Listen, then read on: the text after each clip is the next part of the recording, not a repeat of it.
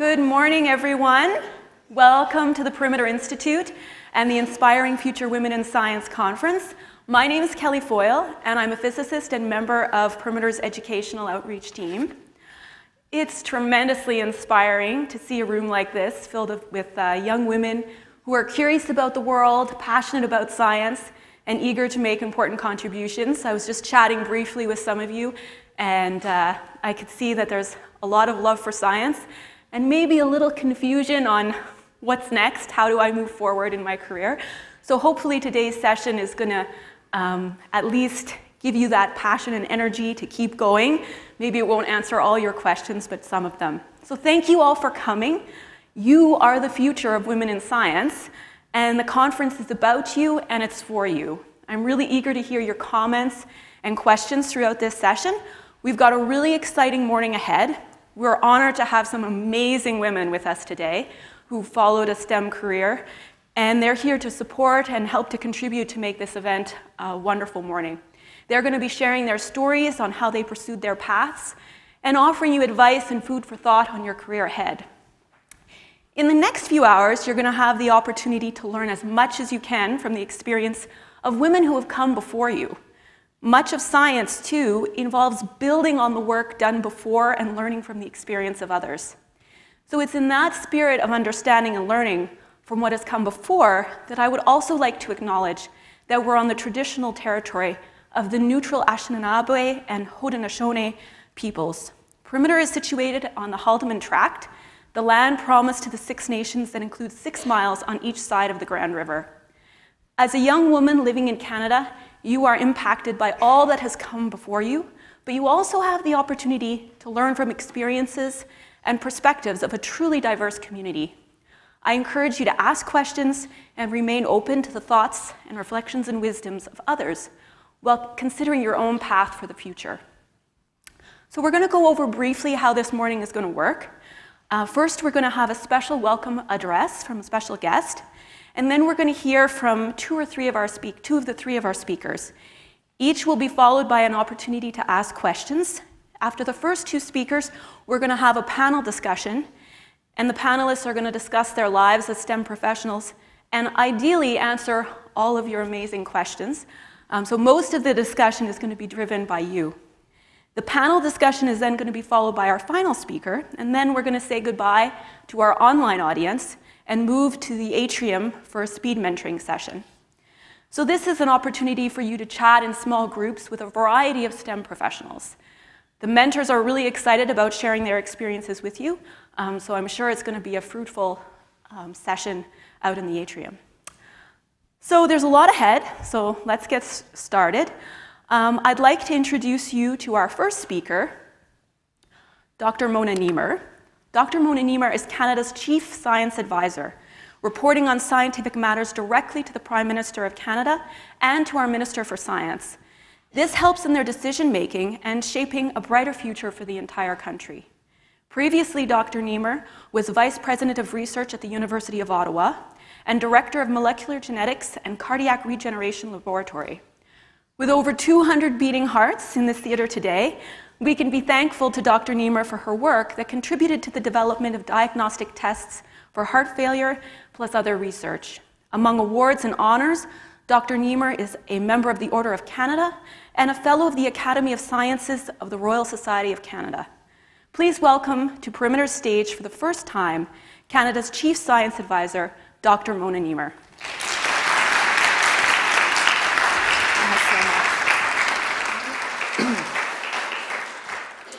Thank you so much. Good morning, everyone. Bonjour tout le monde. Marhaba, guten tag, any language you want. Thank you, John, Amy, Neil, and everyone here at Perimeter for inviting me. It is, like you said, my first visit, and I guess I've chosen the perfect day to be here with you. Of course, I had heard a lot about the Perimeter Institute, a great institution, not only in Canada, but around the world, and certainly something that we should all be very proud of. I had heard also about the architecture, and I was delighted to see it. Above all, I'm delighted to be in an institute that's dedicated to physics. Well, I was trained as a chemist. And as chemists, we always said that physicists were actually wannabe chemists. So keep this in mind. Seriously, I'm delighted to be here and to see all these brilliant women in the theater of ideas. I think you're going to have a lot of ideas, and I hope you will enjoy the day immensely. The day is about you. It's about present and future women in science and also in engineering. Engineering is, after all, applied sciences.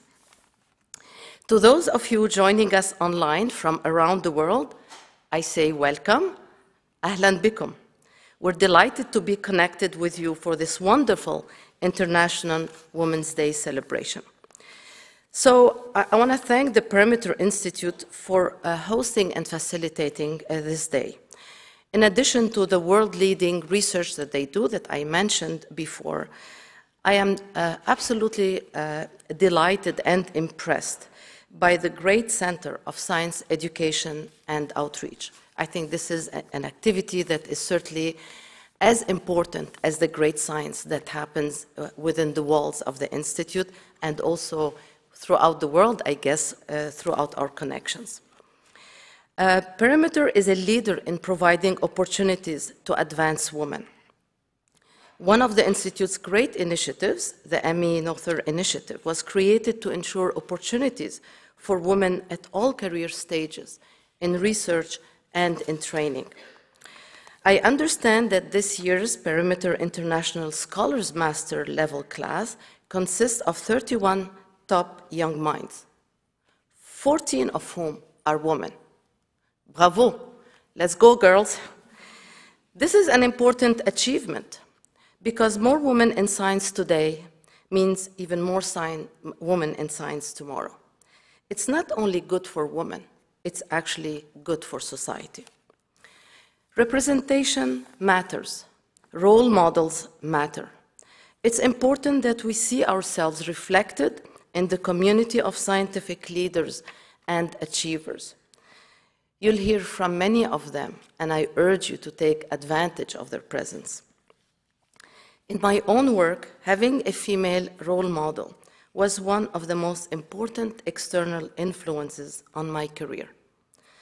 The other being the great mentors who helped me along the way. In your education or in your career, there may be times when you find that you're the only woman in the room. You may at times be seriously challenged to find someone that you identify with. Well, hang in there, because that's changing. The days of women being held back or excluded from science are over. Now, more than ever, women are entering, remaining in, and revolutionizing the science fields. Today, I think, is a shining example of that. We're going to have 20 women share their experience with you.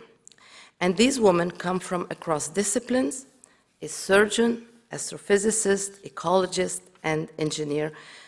Even chemist, did I mention chemist? Are among the speakers who will participate in our event today. So there is a bright future for all of you in some of the most challenging and exciting fields of the future. And today, you'll have a chance to dive in and learn more. This is a great opportunity for us all to reach out also across disciplines. This too is very important because addressing the major societal challenges and actually addressing our ambitions as a society requires multidisciplinary, collaborative approaches. As many of you already know, STEM skills are applicable across disciplines, but also across career choices. They help build resilience, solve problems. Can you imagine any career choice where you're not going to have to do this? So these skills are transferable. They're transferable to new settings, so they build adaptability, which is critical for your future. So I hope you'll make the most of today's opportunity. Ask questions, engage in discussion, and speak up. Make your voice heard. In your discussions, I also invite you to give some serious thought and reflection to the ways in which we might more quickly bring about change, bring about a system that supports all of us, a system that enables the best, regardless of gender, ethnicity, and culture, to participate fully in the advancement of science and the advancement of society. I am certain that together we will get there. So, happy International Women's Day, everyone. Have a great conference, and go girls go. Thank you.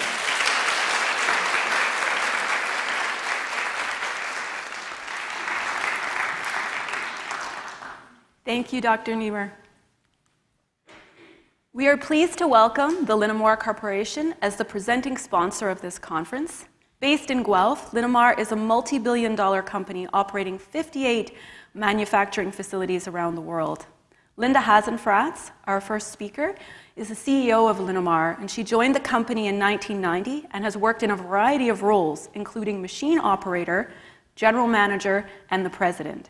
She received her honors Bachelor of Science and Executive MBA from the University of Western Ontario, and she has been named one of Automotive News' 100 leading women in each year of its publication, and was inducted into the Canadian Hall of Business Fame in 2016.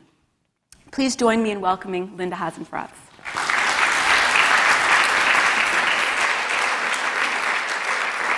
Well, good morning, everybody. It's a real thrill for me to be here this morning as well. In what appears to be a continuing theme, I am also a chemistry graduate, so that's kind of interesting. But what's great is there's just so many fantastic areas of science to study.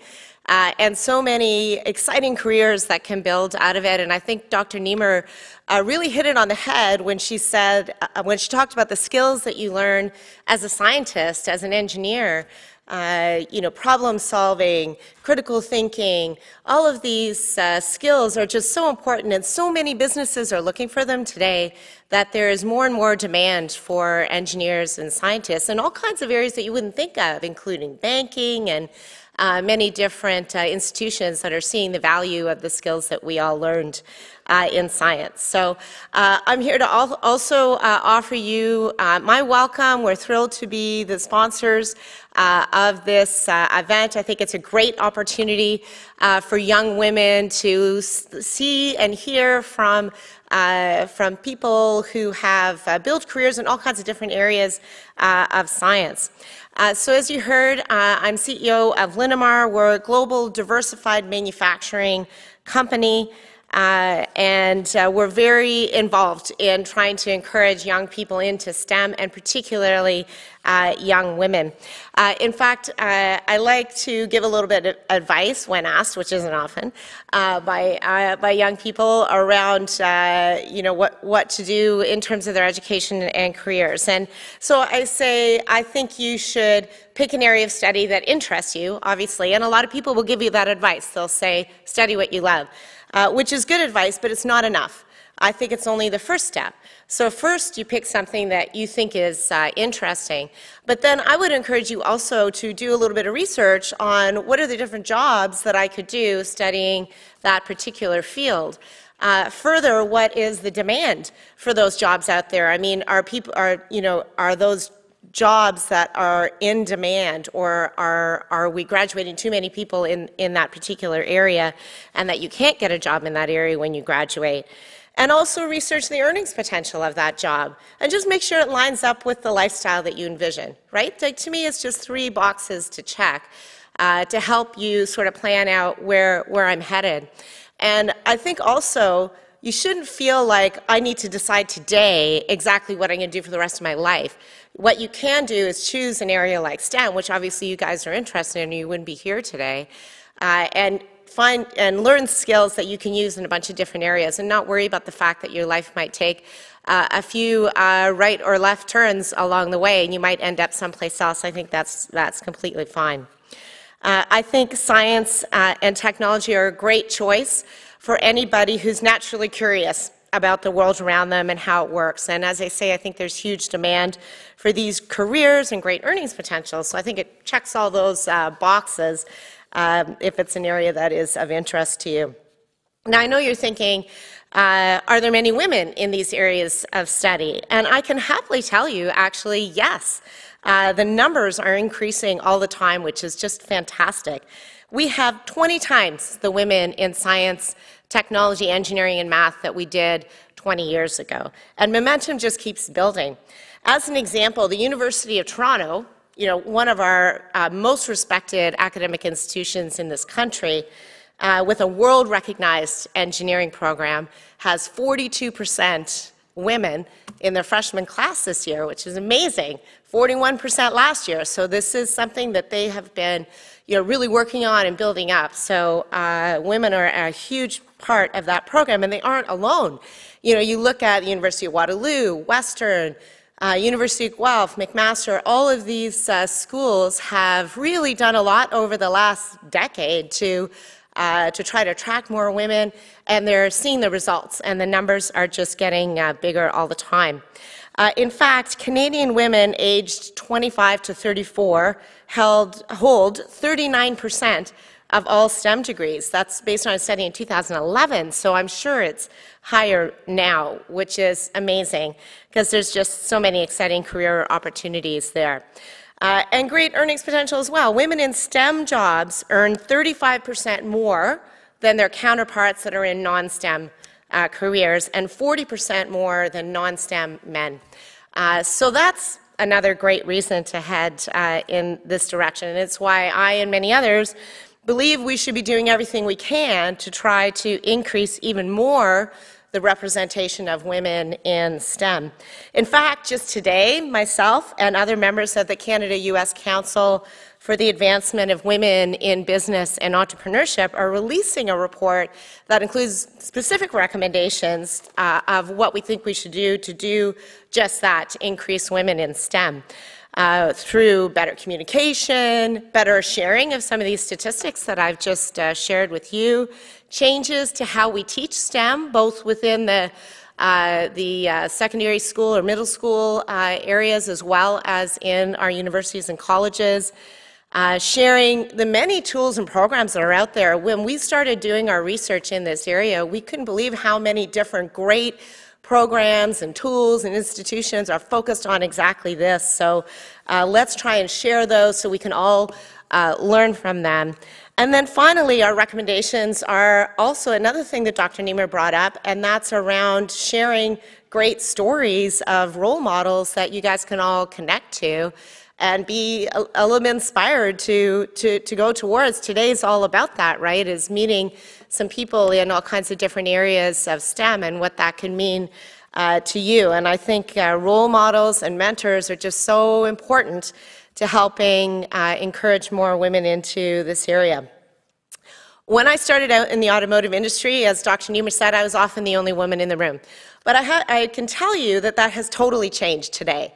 From 25 years ago when I first started in the automotive industry, there's so many more women in every different area of the business and every different level as well. I mean, the CEO of the third largest automotive company in the world, General Motors, is a woman, Mary Barra. She was actually my partner on the STEM report that we're releasing today. So I think that's great. Now, how did I handle that? I'm often asked, and I personally feel that the lack of women, around me wasn't an issue for me. And I think that's another piece of advice I would give you. If you find yourself in a situation where you are the only woman or one of only a few, don't let that become an issue for you. If you look for negative, you'll find it. So don't look for it. I chose to not sort of dial into that frequency, And maybe there was people questioning, was I capable, was I not? But I always just got down to work and did my job, and I was capable and smart, and I worked hard, and it doesn't take long for that to kind of become clear. And then, after all, everybody's there to do a job, and we all got down to doing our work. So I think that's good advice for you if you're in that kind of situation. You keep focused, you study hard, you work hard, do your job well, and people will recognize that, and they'll quickly forget about any preconceptions that they might have had about you. Keep performing, and I think you get attention. That's really the bottom line. I also think you young women are very lucky because you're living here in southwestern Ontario, right in the heart of an incredible ecosystem that has developed around technology and science and exciting areas like artificial intelligence and machine learning. You know, from institutions like the Perimeter Institute right here, focused on more fundamental thinking, to a really fantastic network of universities and colleges, incubators and accelerators to help you get your businesses started if that's something you want to do, is pretty exciting. You are also sitting in the second largest technology cluster in the world next to Silicon Valley. There's more technology startups and more technology workers and people focused in this field than anywhere in the world except Silicon Valley. That's pretty amazing, right? And you're living right in the middle of it, so take advantage of that. You know, in my opinion, there's never been a time frame where the technological evolution, thanks to technologies like artificial intelligence and machine learning, will transform so many industries and so many areas of companies. And it's another reason why more and more companies are looking for people in the STEM fields to help manage that transition.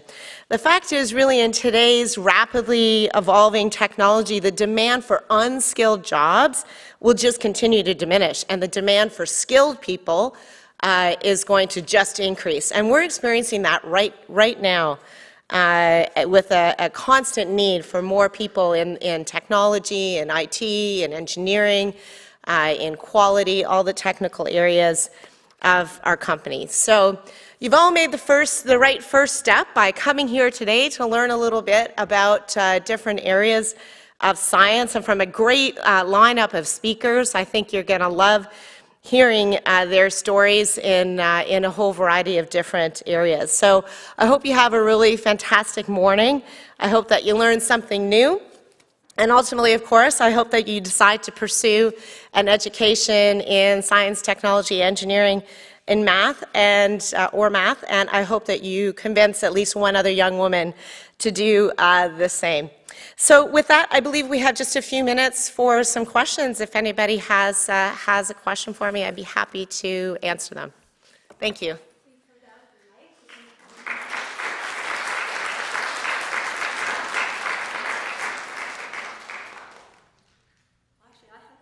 Okay.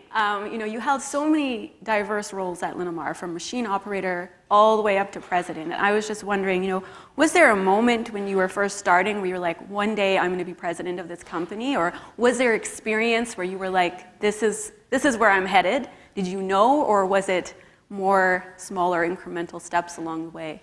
Well, I think that I had a great opportunity to see our business from a lot of different perspectives, which actually is another piece of advice that I would give you when you do head out into your careers, is seeing a company from a bunch of different perspectives, whether it be shop floor, this is what we do to make money every single day, to working in engineering, to working in quality, accounting, estimating. I worked in almost every different area of our company, and it was a fantastic experience. It really helped me to see how the whole thing came together, and I think it was that experience itself that, you know, made it easier for me to step into a general manager role when I started up my first plant, because I had a good understanding of how all those pieces work together. So it's something I would really recommend as you're heading out into your careers, to do a little bit of lateral move. And not be afraid of, you know, leaving one area and going to another, and just experiencing what that's like, and you know, gaining that experience.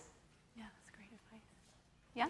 Hi, my name is Naomi. I go to St. Mary's High School in Kitchener, and my question is, like, when you were growing up, what inspired you to follow like the science path? Like, did you have like any really great teachers that were really supportive or anything like that? Yeah, I'd say a couple things. I mean, one, I was always just naturally curious about science. I'm naturally curious about the world around me and how things worked. I was one of those kids that asked all those questions that my mother couldn't answer. So, you know, I enjoyed those courses the most, but for sure I had great teachers who really, you know, made science interesting, made math interesting, as if it wouldn't be. You know, and I think that's very important, right, to helping to inspire you along that path. My father, who's the founder of our company, is a machinist, so he's a technology tradesman by trade. And he is incredibly naturally curious as well. So he inspired me in many ways as well to be curious about the world around me, and really encouraged me to study science and engineering. Hi, my name is Savannah. I was wondering if you had any siblings or you know, influences that were the same age as you who helped you get involved in STEM and follow your career choice. I do have an older sister. She is not in STEM. She was the sort of the more creative half of the family, and that was actually kind of good because, you know, you always need both, right? You need a little of each. So my sister was not. But, you know, I had friends who were interested in science and technology as well. And as I say, I think my parents and my teachers were probably the most influential towards me. And I think just my natural curiosity as well. Like, I mean, it was an area that I just naturally had an affinity to and really enjoyed. So it made it easy to decide to stick in those areas. Take one last question. Hi, my name is Claire Francis, and I was wondering what sort of opportunities you think young girls like us should be taking advantage of right now to help us achieve like our goals like you did. Yeah, I think that, well, as I was saying in my formal comments, I think, you know, studying in the STEM areas, technology, IT, science, engineering, are all great areas for you guys to focus on. If you want to learn more, there's all kinds of different programs out there. There are summer programs, for instance, like University of Toronto has a summer program for engineering. I can't remember if it's just for women or if it's more broad, but it's a great way for you to learn about engineering at the U of T and what that's all about, and where, you know, the kind of things you would do and study and where you can take it, so you can learn a little bit more there. So there are all kinds of those types of programs out there that can help teach you more about what the different options are. And today I think you'll learn a lot as well. So one of the recommendations that we're making as part of our report today is actually to create a really comprehensive website portal that's mobile friendly, that can give you all that information, that can show you all the different programs out there, connect you to all the different tools, connect you to mentors and role models, and help you do that career path planning to say, oh, I'm really interested in biology. What does that mean? What are the jobs I can do? And like I was saying, what's the job demand and you know, the earnings for those jobs? Or you could start with, you know, a goal like I want to save the humpback whale. How do I do that? And okay, well, these are the kind of things you could study. You could, you know, decide to focus on marine biology, and here's what, you know, how you can do that, and here's the schools that can help you achieve those goals. So that's a recommendation we're making today that you know, we're hoping will become a reality and be a great source of information for you and a lot of others. Thank you. Thank you so much, Linda. Thanks very much. I hope you have a great day.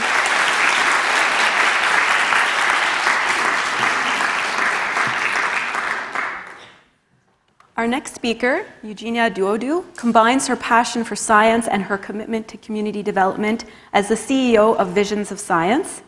Visions of Science is a charitable organization that aims to advance the educational achievements and career aspirations of youth from low-income and marginalized communities through meaningful engagement in STEM fields and research. Eugenia earned her PhD in chemistry for research on the development of detection tools for diseases such as cancer and Alzheimer's. I will also note that Eugenia will be leaving right after the Q&A session, so please be sure to take advantage of this moment to ask questions, as she won't be here during the speed mentoring session. The other speakers will be around, so you can ask if we don't get a chance in the session today. Please join me in welcoming Eugenia.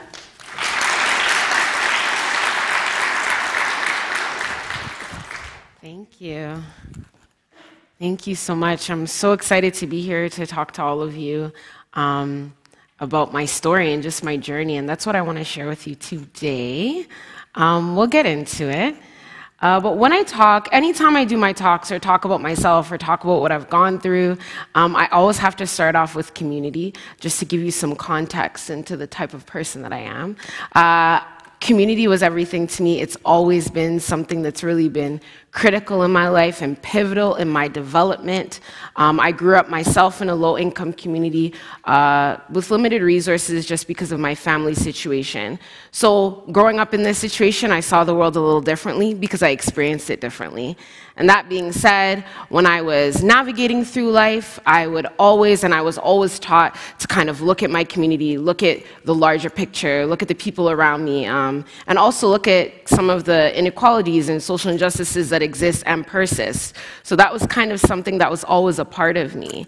That being said, I was able to really get involved in my community in various ways. I just grew up with this proactive sense of, okay, well, this is the issue, how do we solve it? So I was really involved in youth councils on a local level, and through that I got wonderful opportunities to travel abroad. So I was able to go to several different countries, Uganda, Ghana, Tanzania, Jamaica, so many countries to do a lot of international work. So what does that have to do with the science conference? I'm getting there.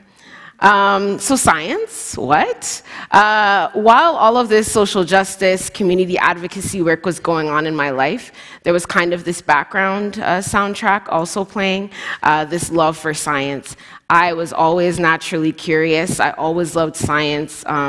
Growing up, I loved building things, I loved solving puzzles, I loved watching anything that had to do with science, reading anything to do with science. It was just part of what made me tick.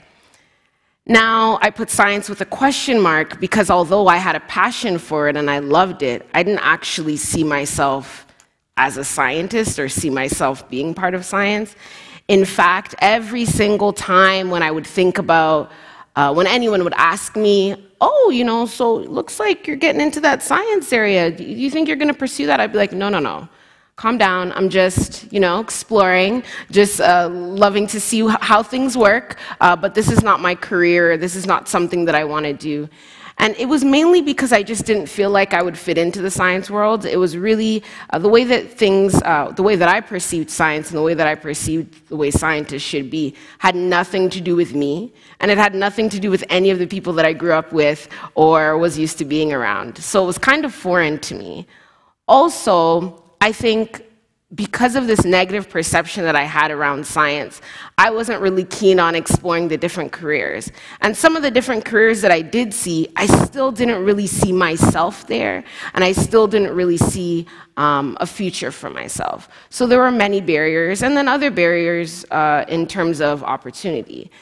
Despite this, I still really felt like I should try and see what science is all about and how to get more involved. And this curiosity started leading into something more focused when I started getting more directed opportunities.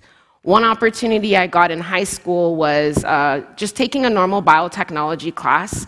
It was something different than anything I'd ever experienced up to that point. And at my high school in particular, we actually got to do hands-on biotech. So biotech labs, I think one of our labs was identifying a bacterial strain. And I killed it. and I was also really good at it, and I loved it, and I was like, oh my goodness, this is what real science is like. And in talking to my biology teacher, he was telling me all these different careers. He's like, you know what I mean? You really have a thing for this? And I'm like, I do, thank you. So I was starting to feel very confident and starting to kind of own it, something that was really foreign to me. I was starting to be like, well, this kind of looks good. This lab coat looks good on you. Like, you could do this. But all of that being said, there were still some barriers that would keep me away. I do remember I had never decided that I wanted to take science, but then I took this grade 10 biotechnology class, so I went back to my guidance counselor and I said, you know what, I'm going to take chemistry, I'm going to take physics, my science grade was amongst the highest, let's make this happen. And unfortunately, my guidance counselor told me, you know what, I think that'd be too hard for you. Maybe you should do these other courses. And that was really discouraging, but then I went back home to my African mother that was like, what? You're gonna take those courses. So I did. Through a series of events, I ended up taking those courses and I ended up pursuing chemistry, biology, and physics in high school and excelling and doing super well. And through that, I also got the opportunity to take a course at University of Toronto called the Summer Mentorship Course, where it was primarily targeted to Black and Indigenous students, really engaging them in all things medicine. So going through that experience really helped me hone in on what I wanted to do, but also helped me to understand that, yes, I'm going to take this in university, I'm going to pursue this, this is going to be great, this is going to be awesome, great. And as I was navigating through high school into university, there was an age-old question that I'm sure many of you have heard, many of you are asking, what are you doing with your life? What am I doing? So as I said, you know, I loved the way the lab coat looked on me. I felt like, yes, this is where I live. But there was so much uncertainty around that still. Even I did the summer mentorship program and I completed it, and it was targeted towards medicine, and I went into university and undergrad thinking that I wanted to do medicine. But then through volunteering at the hospital and through different things, I realized, maybe patient care isn't something for me. What are you doing with your life? So I'm starting to get more confused. I'm starting to be like, okay, well, I'm in this science program. What am I going to do? I need to decide my whole life right now. I calmed down and I started to think, and I just continued to go on the path that I was on. I just continued to stay with the research that I was doing and be open to whatever courses, whatever things that I wanted to learn. I started taking more advanced chemistry courses because I was really interested in chemistry, and that was something that I had previously shut off for myself. But I was like, oh, I'm doing well. Okay, let's keep going. Organic chemistry is hard for a lot of people, but it's coming for me, so I'm going to continue. So I started taking organic chemistry, started taking more advanced courses, and things started becoming a little more clear. Through a series of wild events, I decided to pursue my PhD in chemistry at the University of Toronto. And through that, as you've heard, I was able to work in a really exciting lab around developing cancer therapeutics, disease diagnostics, and different therapeutics designed in Alzheimer's research. Amazing experience. It was wonderful. I did that for 4.5 years of my life. And not only as a PhD did I get to do groundbreaking research, but in particular in my lab, I had a lot of opportunities to mentor other students, supervise students, run projects. I just felt like a mini boss, and it was pretty dope. And the lab coat still looked good on me, as you can see, you know? This is a very staged picture, so it's okay. But throughout my PhD, and even coming out of it, this question was still plaguing me. What are you doing with your life? I still didn't know. And if you could believe it, you just got your PhD. Isn't the path clear? I think a common myth is that your path is clear, that you know everything just because you're studying something. And I know, because I had fellow PhD students who are also navigating this, we were still trying to figure out, what are you going to do after this? What is that one career that you're going to step into, that you're going to be passionate about, that you're going to be able to excel in? So this was still a question that was haunting me and plaguing me throughout my whole PhD. Then I started to remember my roots. I started to remember what I really cared about. And I was still very much involved in my community throughout my undergrad and my PhD. For a long time, I felt like, well, these two worlds are just going to have to be separate, and I'm just going to have to pick one. I'm just going to have to pick one, and that's it. And I started to realize that I was putting science in a box, and I was putting scientists in a box. Even in speaking with the people that I met throughout my PhD, scientists cared about social justice issues. They cared about the world around them. In fact, the way that I was solving problems in the lab was applicable to the way that we can solve problems all over the world. So when I was developing these skills, I realized that, are these things that separate?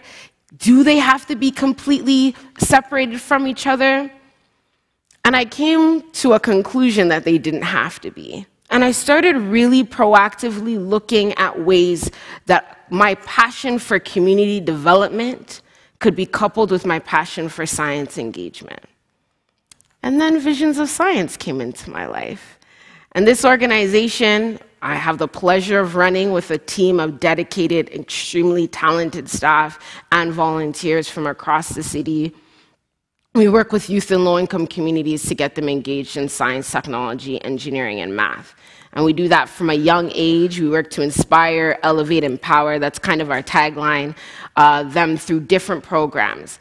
And what's really cool is that everything that I learned about community development and developing programs for youth in Toronto community housing, I was able to apply that design and that practice to building the different programs in this organization and really bringing community-based solutions to some of the critical problems that I was seeing. And also bringing STEM engagement to the community, because as I said, me growing up, I didn't have any role models. I didn't even know a scientist personally, which might be different for some of you in this room, but that was a huge barrier for me to understand what a scientist was, what a scientist could be, and what a scientist could look like.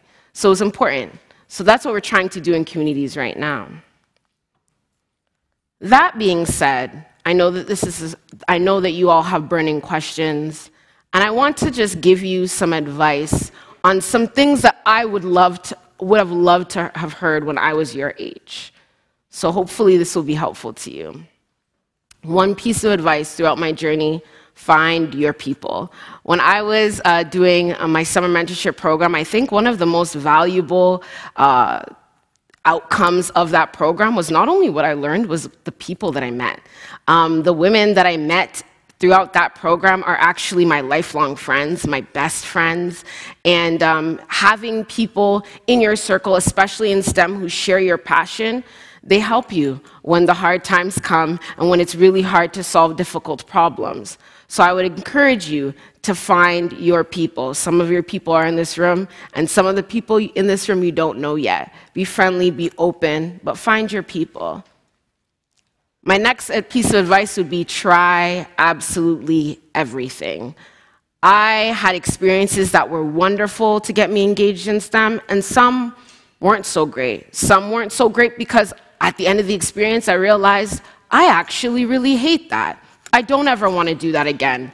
That is valuable. Knowing what you don't like is actually valuable. Even in the process of trying to figure out what you like or what you're interested in, it was those moments where I was like, ooh, I actually hate being here. That helped me to understand that, you know what, this isn't the place for me, there's another place for me. And in other ways, I started to really try and understand, okay, I don't like being here, but why? And starting to think critically about myself, what I'm passionate about, what I like. You start to realize certain things about yourself, but try everything, be open to everything.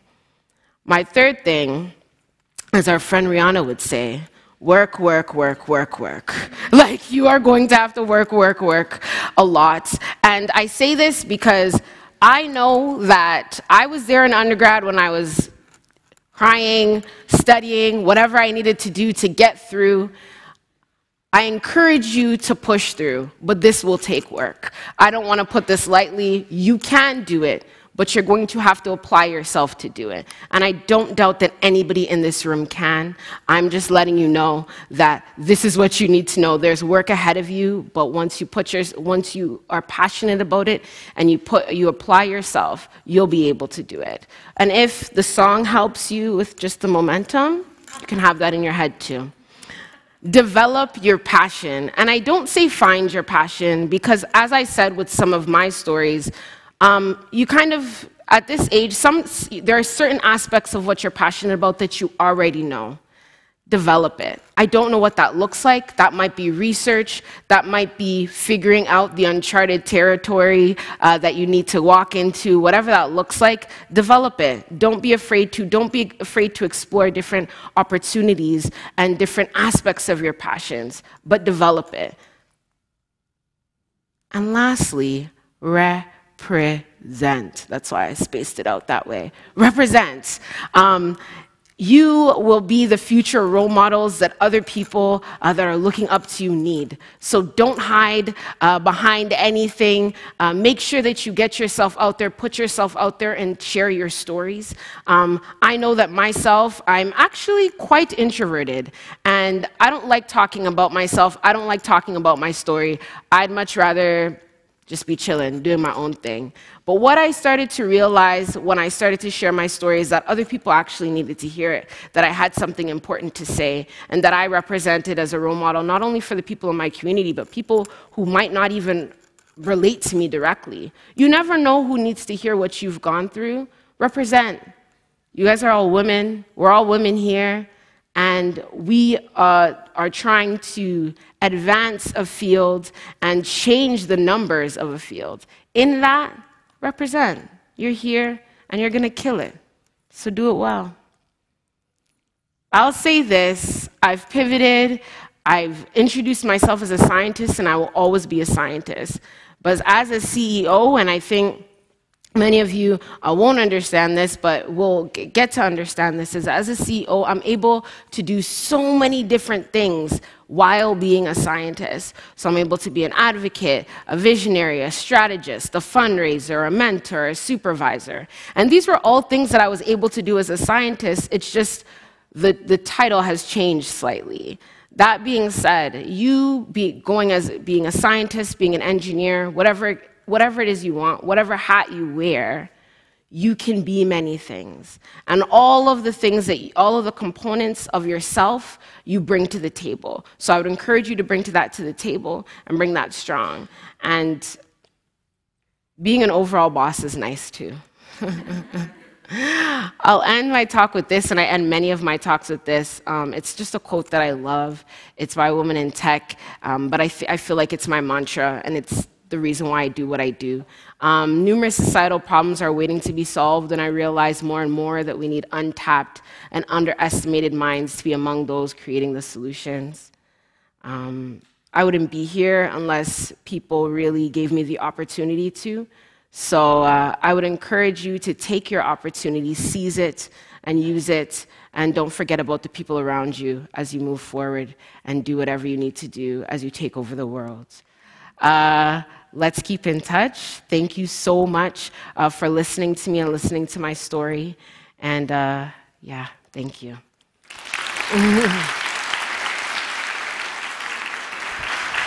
Thank you so much, Eugenia. You could stay maybe just to answer a few questions. That would be great. It's embarrassing. Okay. Yeah, we've already got a nice, good line here. Yes, please go ahead. Hi, my name is Kate Vautour, and I'm from St. Mary's in Kitchener. Nice. From your story, I heard you talk a lot about community, and then I also got the sense of your confidence and independence. And I was wondering how both community and your independence both helped and hindered your career in STEM. Good question. I think when you are looking and trying to be a part of many different things and interact with many different people, you also need to take time to be really introspective and figure out what you want. So with all of my community work and with even seeing things, I always made sure that I took time, deliberate time, to actually think about what are you feeling, Eugenia, where do you want to be, what do you want to be doing, and what do you actually think about this issue, where are you actually at? So the hindrances sometimes would being to just go with the flow, a lot of groupthink, but I think being able to pull back and really think about where I'm at and what I feel and where my moral compass is really helped me kind of shape the way that I viewed things. I hope that answered your question. Yeah. Hi, my name is Molen. I'm with St. John's College from Brantford. Nice. So I also plan to pursue post-secondary at U of T, so Nice. that's kind of relatable. Yeah. I just wanted to say that your talk was very inspiring personally for me, and I'll definitely take away some of the things that you said and talked about today. I have a couple questions, so sorry if this is lengthy. Oh. But as an ethnic woman pursuing STEM who is highly accoladed, I'm sure you faced and still face stereotypes that coincide with such a position. How did you break through the stereotype barrier that was placed onto you? And if you could remember a specific situation, would you mind sharing? That's so funny. It's just funny because I know, like, there's one situation that happened many times when I was in the lab, and it was really funny. So everyone in our lab would wear these blue lab coats. That's just what the thing was. In the picture, I showed a white one, but it was literally just for the photo. You usually wear blue ones. And I actually, as a senior grad student, I ran my half of the lab physically. And so whenever salespeople would come or anybody would come that didn't know us, they would come, I'd answer the door and they'd be like, I just need to speak to somebody who works here. I'm like, yep, that's me with the lab coat. I'm the one that works here. And they'd be like, oh, sorry, I didn't realize. I didn't know what that was. But yeah, there were many, many times where even at conferences, not being recognized as a speaker if I was the speaker, or thinking that I wasn't going to be the person showing up when I did show up. That's happened, but Google would have helped them for that.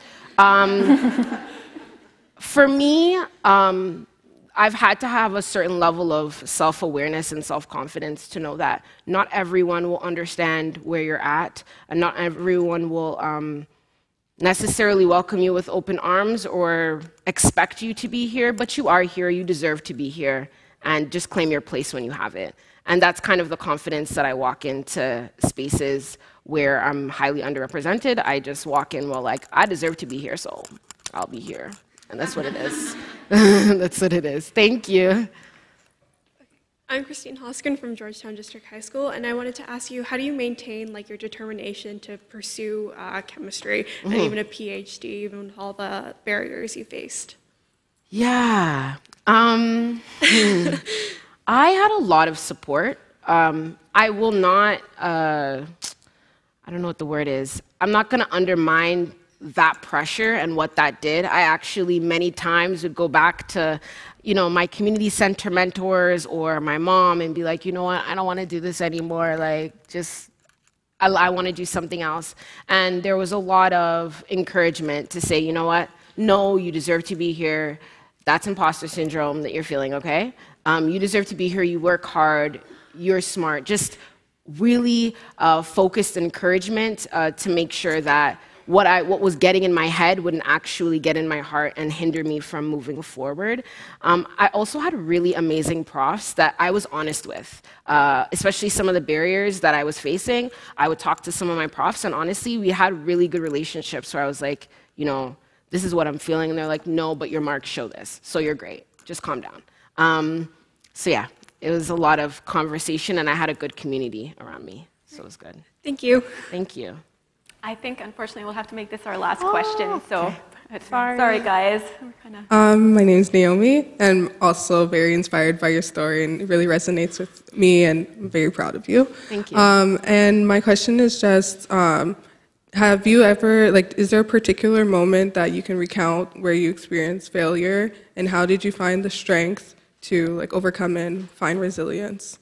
Oh, wow. Yeah, I did.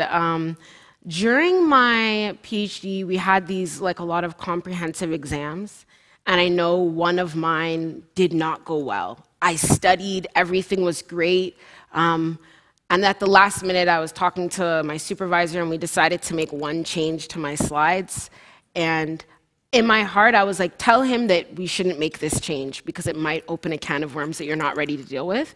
I'm like, nah, I got this. That one change resulted in like an hour of questioning from the people on my comp committee, and that hour of questioning just turned into something really bad. And it was really bad. From the level that I was at academically and even in my lab and even the awards that I had gotten, not doing well on that comp just made me look like, do you even deserve anything? Like, who are you? So that was hard, and it was really tough for me. I had to pray a lot. I had to talk to my parents. I had to really remember why I was there. I journal a lot. That might be like a weird quirk, but I have to journal a lot. So I had to really go back to why are you here in the first place? What's motivating you? And kind of be super introspective. But then also, I was back in the lab the next day, figuring out what to do to make what happened better. And I was studying and I was doing what I needed to do. And I'm like, hey, you cry for 2.5 seconds and then you just go get this. So it was one of those things where it was like, I did cry and trust and believe. I was talking to my lab mates. I'm like, this is super embarrassing, but we're just going to do what we need to do.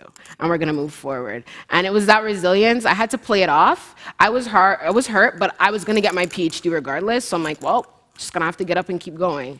So, yeah, sometimes that's what it's like. Thank you. So thank you so much. Thank you.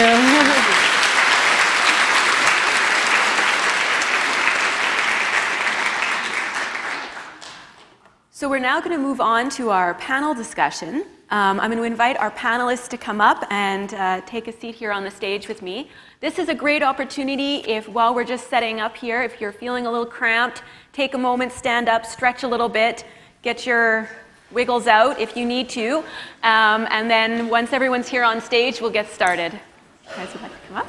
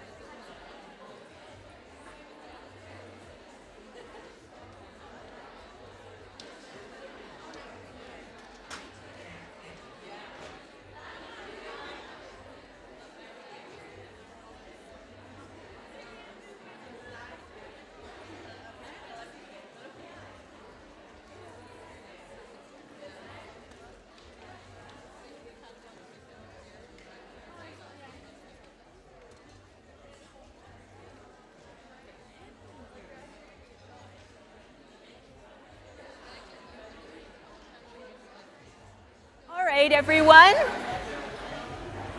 If I could, are they going to turn me back? Okay, we'll wait. Okay.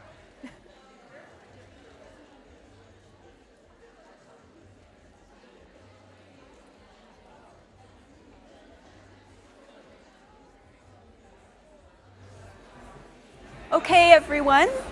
Yeah? We're good? I'm still waiting for my mic now, but.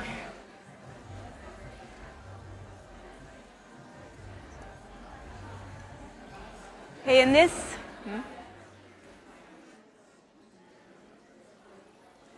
so in our panel session today, we're going to get a chance to dive a little bit deeper into some of these STEM career paths, and we're going to have lots of opportunity for questions.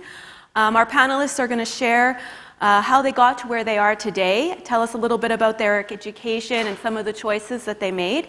We're fortunate to have 4 amazing panelists with diverse backgrounds. They're all at different stages of their career. You can find them listed in your program. So I'd like to introduce Emily Levesque. She's an assistant professor of astronomy at the University of Washington. And we've got Janan Abdurrahman, process control engineer at Lakeside Process Controls, and she's also a senior instructor at Zebra Robotics. Monica Torres, she's a general surgeon at Grand River Hospital and St. Mary's General Hospital, and also Jessie Pop, wildlife specialist at the Anishinaabe Ontario Fisheries Resource Centre and adjunct professor at Laurentian University. So welcome to all of our panelists, and thank you for taking the time to join us today. To start the panel discussion, I'm just going to have each panelist briefly introduce themselves and say a little bit about themselves. During that time, you can certainly make your way to the microphone so we can be ready to jump into questions right after. Emily, let's start with you. All right, hi everybody, and I'm now breaking a 3-person chemist streak. I am an astronomer, and I was interested in this career from a really young age. I got into astronomy, I think, when I was about 2 years old, and my family did some stargazing in my backyard. Growing up, I stayed incredibly interested in science. I had a mix of other interests as well. I was really into music and theater, and I really liked writing. So deciding to go into science, I remember worrying that I was going to lose some of those areas that I was really interested in. And it's actually been amazing to me how much those interests in the arts have helped me as a scientist and have been things I've been able to still pursue. So I decided to go into science. I did an undergraduate degree at MIT, and then I went to graduate school at the University of Hawaii, and there I got my PhD in astronomy. After that, I worked at the University of Colorado for 5 years as a postdoctoral researcher, and now I'm about 2.5 years into working as a professor. It's a really interesting job. I get to do research, I get to teach, I really get to do a mix of things, and I'm thoroughly enjoying being a scientist, and I'm really glad that I made that decision years ago. Awesome, thanks, Emily. Janan? Awesome. So my name is Janan, and I always thought that I was going to be a lawyer. It didn't turn out to be like that. I currently work as a process control engineer, which I like to explain as when you have companies that make a certain product. For example, if you wanted to make Coke, you'd need a whole bunch of products, and there would be some tanks and some valves and some pumps, and all of those things need to work together in order to make Coke. So you would need to check the levels in the tanks, you would need to open the valves, and I code all of that so that it can kind of work together, and so people who are operating that plant know what's going on and make sure that they're actually making Coke and not something completely disgusting. And I also teach robotics to younger kids. I currently teach students between the ages of 6 and like 10, and we do very simple coding and robotics, and I really just like them because they're so cute. So that's one of the reasons that I'm doing that. I graduated from Ryerson University in avionics, so I really studied aerospace engineering, but I found that it was very, very specific, and I went into it on recommendation of some of my teachers, and I don't think that I researched the industry enough, so I wanted to do something a little bit more general after school, and that's why I ended up doing process control. Awesome, thank you. Monica? So my name is Monica Torres. I'm a surgeon at Grand River Hospital. So basically, if you probably might get appendicitis, there's a big chance that I'll be seeing you at the hospital. I hope you don't get it. That's me. I was born in Colombia, so South America, and then I immigrated to Canada about 15 years ago. I did medicine in Colombia, did general surgery in Colombia, and then decided to get out of the country for whatever reasons, violence and all those things, and opportunities came in Canada. It was, I made the right people at the right time, but I had to redo everything again. So all the training that I did in Colombia didn't mean anything, and I had to come here and do my 5 years of general surgery again. So that was hard, but it's got me to where I am.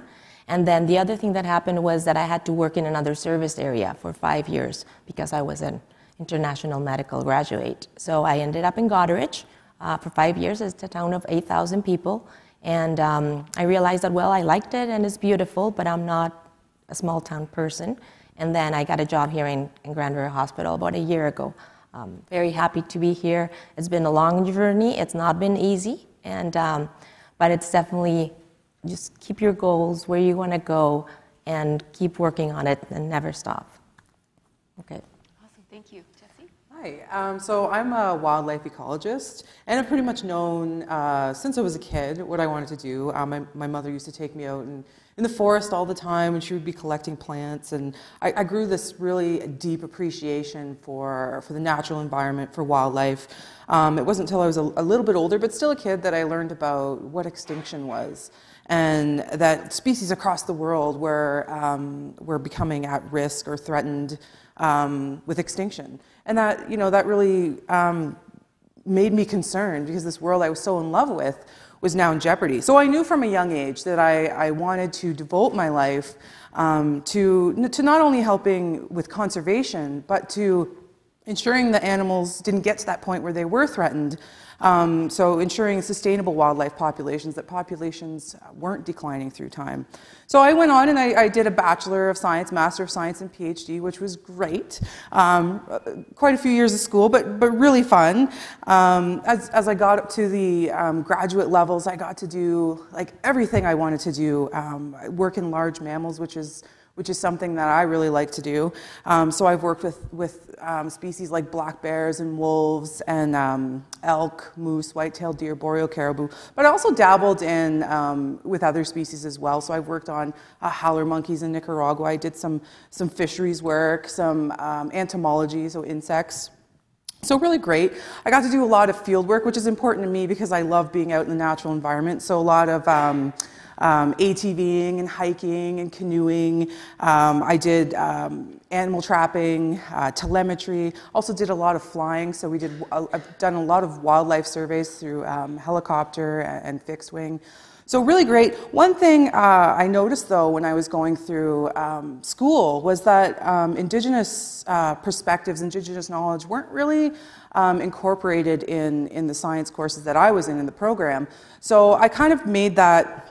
It wasn't until I did some learning myself that I even found out what traditional ecological knowledge was, and that's essentially knowledge that Indigenous people have about the environment that's passed down through generations, and that's really important knowledge. And when you combine that with Western science, you can really advance modern science. So I made that part of my career to bring that awareness, how important that was. So I integrate it now in my research. With the Anishinaabe Ontario Fisheries Resource Centre, I help First Nation communities in Ontario with wildlife monitoring and research projects, and always integrating Indigenous knowledge, Indigenous perspectives with Western science approaches. And at Laurentian University, I supervise graduate students working on those programs and teach courses in that area. So it's been a great time in my career, and I just love what I do, and I have lots of fun doing it.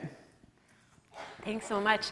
Okay, well, we're going to take your questions now. So please make your way to the mic, but maybe just to get things started, I was chatting with, so please, guys. So I was chatting with some of you guys this morning, and I noticed a lot of you were saying things like, I have to figure out what I'm going to do, and I have no idea what I'm going to do, and how do I know, or these kinds of things. And was there a moment, it sounds like you, Jesse, you knew from a young age what you wanted to do, but was there a moment for you guys where you were like, I know exactly what I want to do, and I'm going to just go get it, or was it kind of more incremental along the way?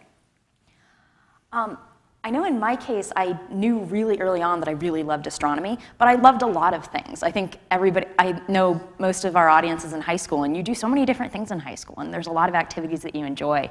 And I remember debating near the end of high school studying astronomy or actually studying music. I was a very serious violinist and was considering doing that instead. And I think what ultimately made my mind up was I thought about, one, it seemed easier to do violin as a hobby than to do astrophysics as a hobby. And I realized that if I went into that career and watched astronomy go on and saw people making these exciting discoveries, I'd be a little sad that I wasn't a part of it. So it sort of turned into, what of the things I love would I most miss if I wasn't able to do it? And that was what ultimately kicked off the decision for me. Awesome. Yeah, and did you have any? When I was in high school, the reason that I decided to go into engineering was because I had a teacher, and he was very inspiring to me because he was actually trained as an engineer in university, and then he did teachers college afterwards and became a physics teacher, but he was also a professional chocolatier and chef, and he would compete and make these amazing chocolate sculptures and take them to like world competitions, and it was crazy to me that he had so many different things that he was passionate about, but also kind of incorporated into his career strategy and into his career path. And so when I spoke to him about, like, I was like, I'm sure of it, I love physics now, and I'm just gonna do everything physics, I'm gonna be a physics teacher. And he's like, you know, why don't you learn engineering? Why don't you see what else is out there? And so his ability to kind of have, I don't want to say different career paths, but kind of dabble in different things that were completely separate from one another, really made it comfortable for me to do that. And so when I did engineering, I had the intention of going to teachers college after, but then when I started teaching robotics, I realized that this was kind of a good mix of both, and I could still kind of be hands-on with teaching robotics, and that was part of the thing that I liked about engineering, was it was very hands-on. So that helped me kind of in that sense. Awesome, thanks. I see we've already got a great queue, so maybe we'll switch over to your guys' questions. Yeah? Hi, my name is Ima Kagoma. I go to St. John's College, and this question's mostly for Pop and Levesque. But how did you really delve into and explore like those non-traditional STEM careers otherwise than, say, engineering or medicine that people generally think? So I really liked astronomy from the get-go. I remember reading a book when I was a little kid about, it was a children's book about a kid who had a toy transformer that could transform into a spaceship and fly him around the solar system. So from early on, I knew that's what I was interested in. And I had relatives who knew that I was interested in science and were asking me, well, do you want to be an engineer? Do you want to be a doctor? And I think their questions were coming from a really reasonable perspective, especially for anybody that sort of came from a middle class or working class family, of astronomy seems neat, but are there jobs? And maybe if you study engineering or medicine, something with a really clear career path, that'll be better. And I was mostly stubborn because I knew that that was what I loved. I said, engineering is fascinating. My brother's an engineer. I have uncles who are engineers, but I really want to do astronomy. So it came from really getting sucked into that specific field that kind of captured my imagination. Jesse, did you have anything to add? Yeah. So like I said, I've always wanted to do wildlife ecology. And actually, when I was in high school, I really wanted to share that with my teachers and say, like, tell me what to do. How do I go pursue this dream? And just share with how excited I was. And I remember in upper year, grade 11, I talked to one of my teachers, a math teacher, and just said, you know, I want to do biology and help me out. And he looked at me and said, you know, if I were you, I probably wouldn't pursue biology. There's really no jobs. There's not great money. And I was like, oh.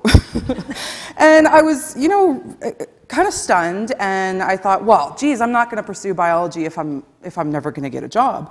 So I didn't. So actually what I first did was go to college. I went to college to become a veterinarian technician, which was still animals, so still cool, very interesting. I did a year of that, and I said, you know what, this is interesting, but this is not what I want. This is not what I live for. This is not what I'm meant to do. So I said, you know what, no, I gotta try. I can't live my life and say I've never tried to become a biologist.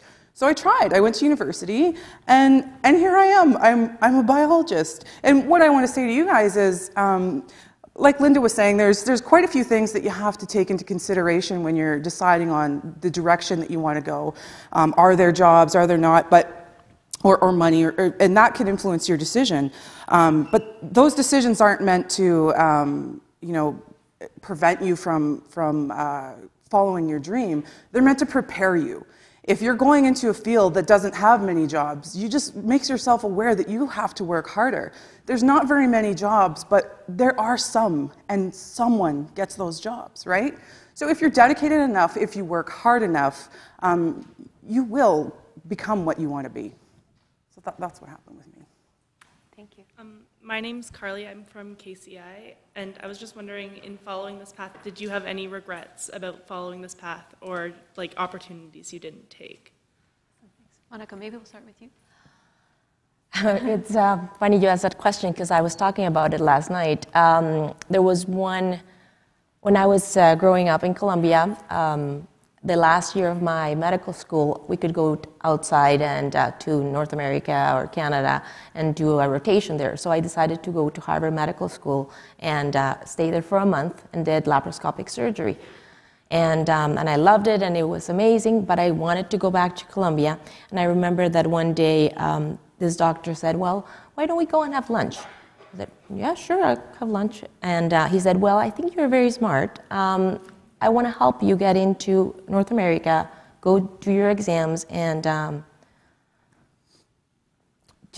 and I said, no, you know what, I want to go back to Colombia. I want to be a doctor in Colombia.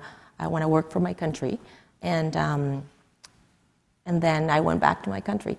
So now I think, well, what would have happened if I had said yes to that question so many years ago? So yes, so some opportunities you do let go. You regret? No, because I'm here now. But I do wonder what would have happened if I had said yes at that time. Anybody else feel like they want to comment on that, or no? Okay, we can move on. Hi, my name's Jessica Guerrero. I'm from Assumption College in Brantford. And science sometimes seems like it's its own secluded little world, and it feels like it's in a box, and it's sort of unreachable. But it's obviously very important to society, and a lot of advancement comes from science. So I'm wondering, and I'm sort of directing this more towards Emily, since I'm a future physics and astronomy student, and astronomy is one of my passions. How do you feel that your field of science contributes to the world, and how do you think it can help society in the future? I love this question when it comes to astronomy because it does not, at face value, look like a very practical field. So my research specialty is how really massive stars evolve and explode as supernovae and die. And there isn't necessarily an immediate technological advance that's going to happen tomorrow if we understand how a star evolves. But one, we never have a roadmap for discovery, so it's really hard to say if something we're studying and just starting to understand at really like the forefront of physics now might be practical later. I also like thinking of astronomy in particular as a gateway science. It's a science that everybody has been curious about. If you've ever looked up at the sky, you've gotten some sort of question about astronomy. And photos from Hubble or other telescopes are on the cover of the New York Times, on the cover of Discover magazine. So it's a great science for capturing people's curiosity. And it works great with little kids. When I give public talks, I'll get a line of 8-year-olds who all want to know everything about black holes. And I don't necessarily think that all of those 8-year-olds are going to become astronomers, but they've all had their curiosity piqued about science. So maybe then when they go back to school, they think, well, math class is going to help me do science, or I'll pay attention in my science class and maybe discover another passion. So I think it's helpful as a way of funneling people into other fields that they might eventually find a serious passion in. Thank you. Thanks. Hi, I'm Julia, and I go to St. John de Brébeuf High School in Vaughan. And I have a question for Monica. I was wondering, what advice do you give for young women who want to pursue a career in the medical field? You have to study hard. It's a long process. It's a never-ending process because you're always studying. And people say, well, it's going to take you many years to finish. Well, it's going to take you your whole life to finish. I just finished a course a year ago about quality and safety in healthcare. So even now, I'm still studying. So just think that you're going to always study. It's going to be hard. You're going to have some difficult moments along the way. But if you really want to get there, just put it in your mind. And it might take you 20 years. But it took me 20 years to get here. So just work on it. Thank you. Hi, my name is Bianca Laube, and I'm from KCI, and I was wondering if there was any point in your career where you thought you weren't good enough for what you wanted to pursue, even though you loved it. Did you worry that you weren't good enough to actually become successful? Anybody want to go with that one first? Or? I can start, I guess. I'm not sure. You always have moments where you're not sure, or I can't say you always, but I've had moments in my career where I wasn't sure if I knew enough. And sometimes when you just graduate from school and you feel like you've learned a lot of theory and you feel like you're ready because you've spent 4 years, or if you've done degrees after that, then even longer, and you get out into the field and you're ready to start working and you're ready to start doing what you've been trained to do.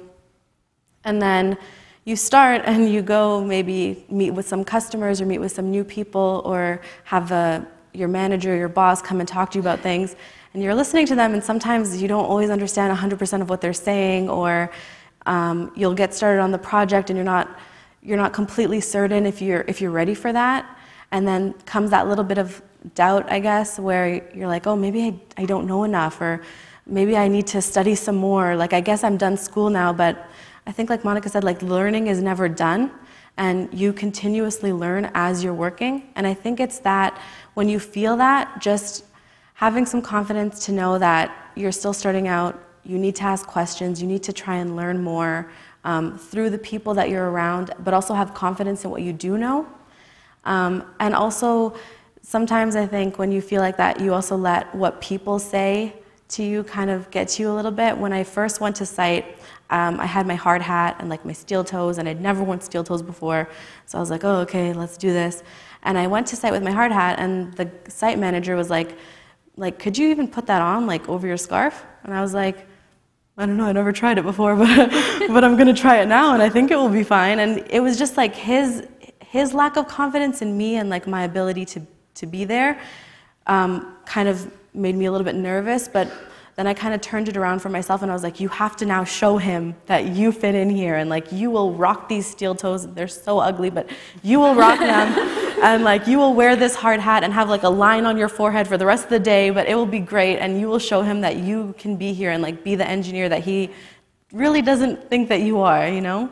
So I think you definitely have moments of that, especially maybe when you're first starting out in your career, because you're really not sure. But the more confidence you have, and I think like good support too, like sometimes I'll call my dad and I'll just be like so upset, and he'll say like, don't worry, you're fine, just do what you need to do, and you'll come home and you're gonna tell me that it's totally fine and you had the best day ever, but right now you're just freaking out because you're just starting out.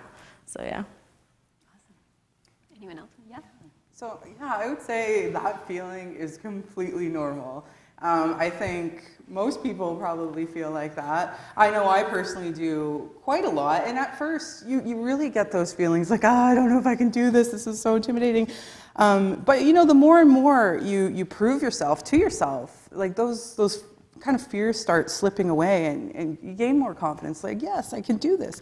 But even still to this day, I'm going to be completely honest, when I was invited to attend this event, I was so excited because this is something I love to do. I hope that one of you in here will be inspired to maybe become a wildlife ecologist. But, you know, and so I immediately accepted, but after that I did some looking through who the women who would be attending here with me today and who have in the past, and I was like, oh my God, I'm like so intimidated. Like these are super women. These are amazing, incredible women. And yet, like I said, I was intimidated, but then I realized, you know what? I'm kind of a superwoman too. I've made my dreams come true in my own little way. I'm contributing to making the world a better place. And every one of you in the audience, you all have that inside you, that career superwoman, and you know, it can come out, and be confident and let yourself shine because you really can do anything. And I would like to say something else regarding that. It happens very frequently that other people don't think you can make it. It happened to me many, many times. And I would say I learned from each time that it happened. And then it made me think, okay, so you don't think I can do it, but I think I can do it. So how am I going to prove to you that I can do it? So there are these options. And there's not only one option, because not only one thing works. So try one, try two, try three. And one of these is going to work, and it's going to show the other person that you can do it. But you have to believe in yourself and just every time, and know that it's going to happen, because it will happen. Great, thank you. Hi, my name is Kristen. I'm from St. Elizabeth Catholic High School in Vaughan. I was wondering, maybe specifically as an engineer, if there are any specific extracurriculars or personal projects that you have done that you would encourage us as well to do. So I think that one thing I really recommend for young girls to take part in, or if your school or if your community center have like robotics teams or competitions, not necessarily for the actual what you will build, but the skills that you learn there and the people that you meet a lot of times in high school. If you have like a robotics team, you'll meet there are engineering mentors and stuff who will come in, and you'll get to meet them and talk to them and get comfortable with them and hear their story. And I think that in high school, that a lot of people told me to do this, and I was so nervous, but it was like, if you have a job that you have in mind and you kind of want to know what that person does, reach out to them and see what they do.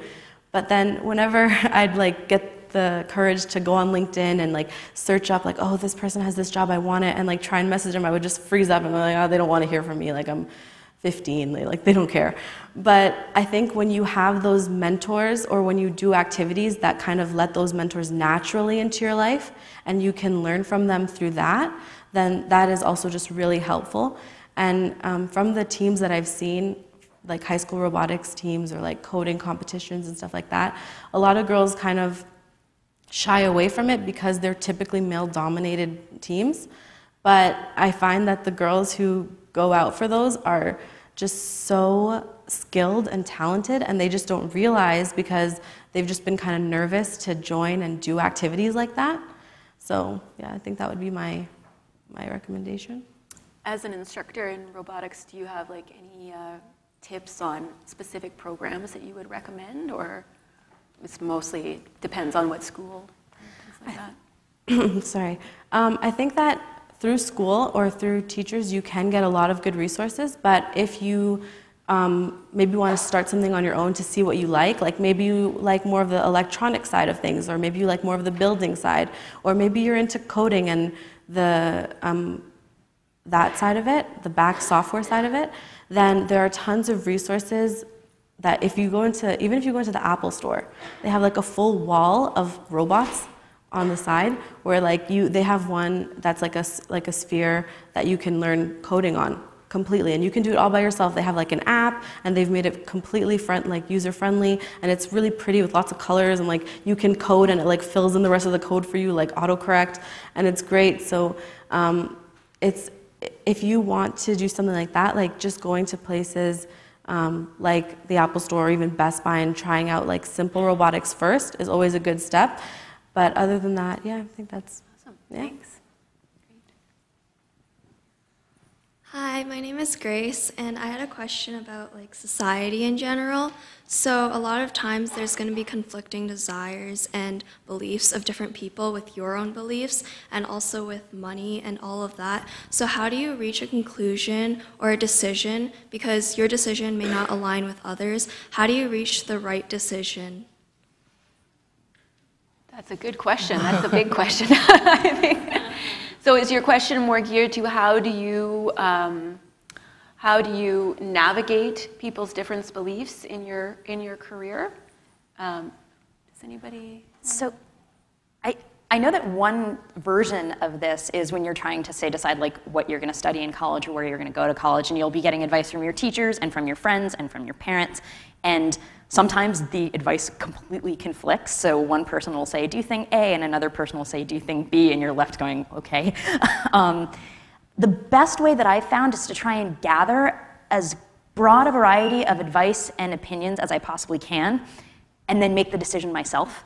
And it's not a matter of getting advice and ignoring it, but it's a matter of gathering perspectives and then trying to synthesize those and think, well, what actually makes the most sense for me? Where do I actually think the right decision lies here? And that actually goes a little bit into something that's come up of self-confidence, and somebody else mentioned imposter syndrome during one of the talks. And that doesn't just involve, the confidence to say, I can do math. Sometimes it involves the confidence to say, I can make these decisions. And I can listen to people who may be older than me, who may have more life experience, but this is a decision that I can gather information on and decide for myself. So that's its own kind of confidence that winds up being really helpful as you try to sort of make these decisions based on sometimes very conflicting opinions. So I hope that helps answer your question. Anybody else have anything to add? No? Okay. Thank you. Hi, my name is Hannah from St. Mary's High School, and my question was more geared towards Dr. Torres. Obviously, in your career, you would deal with, as a surgeon, you would deal with kind of patient death and kind of like a sad atmosphere. Did that ever affect you and change how you maybe make you think that you wouldn't be able to handle it? So when you go through medicine, they teach you how to manage that, because it's very hard, but you have to learn how to deal with it, and that's part of what you learn during medical school and during residency, is how to deal with that, how to understand it, how to help other people through that journey, and you learn how to do that. And also just a quick question.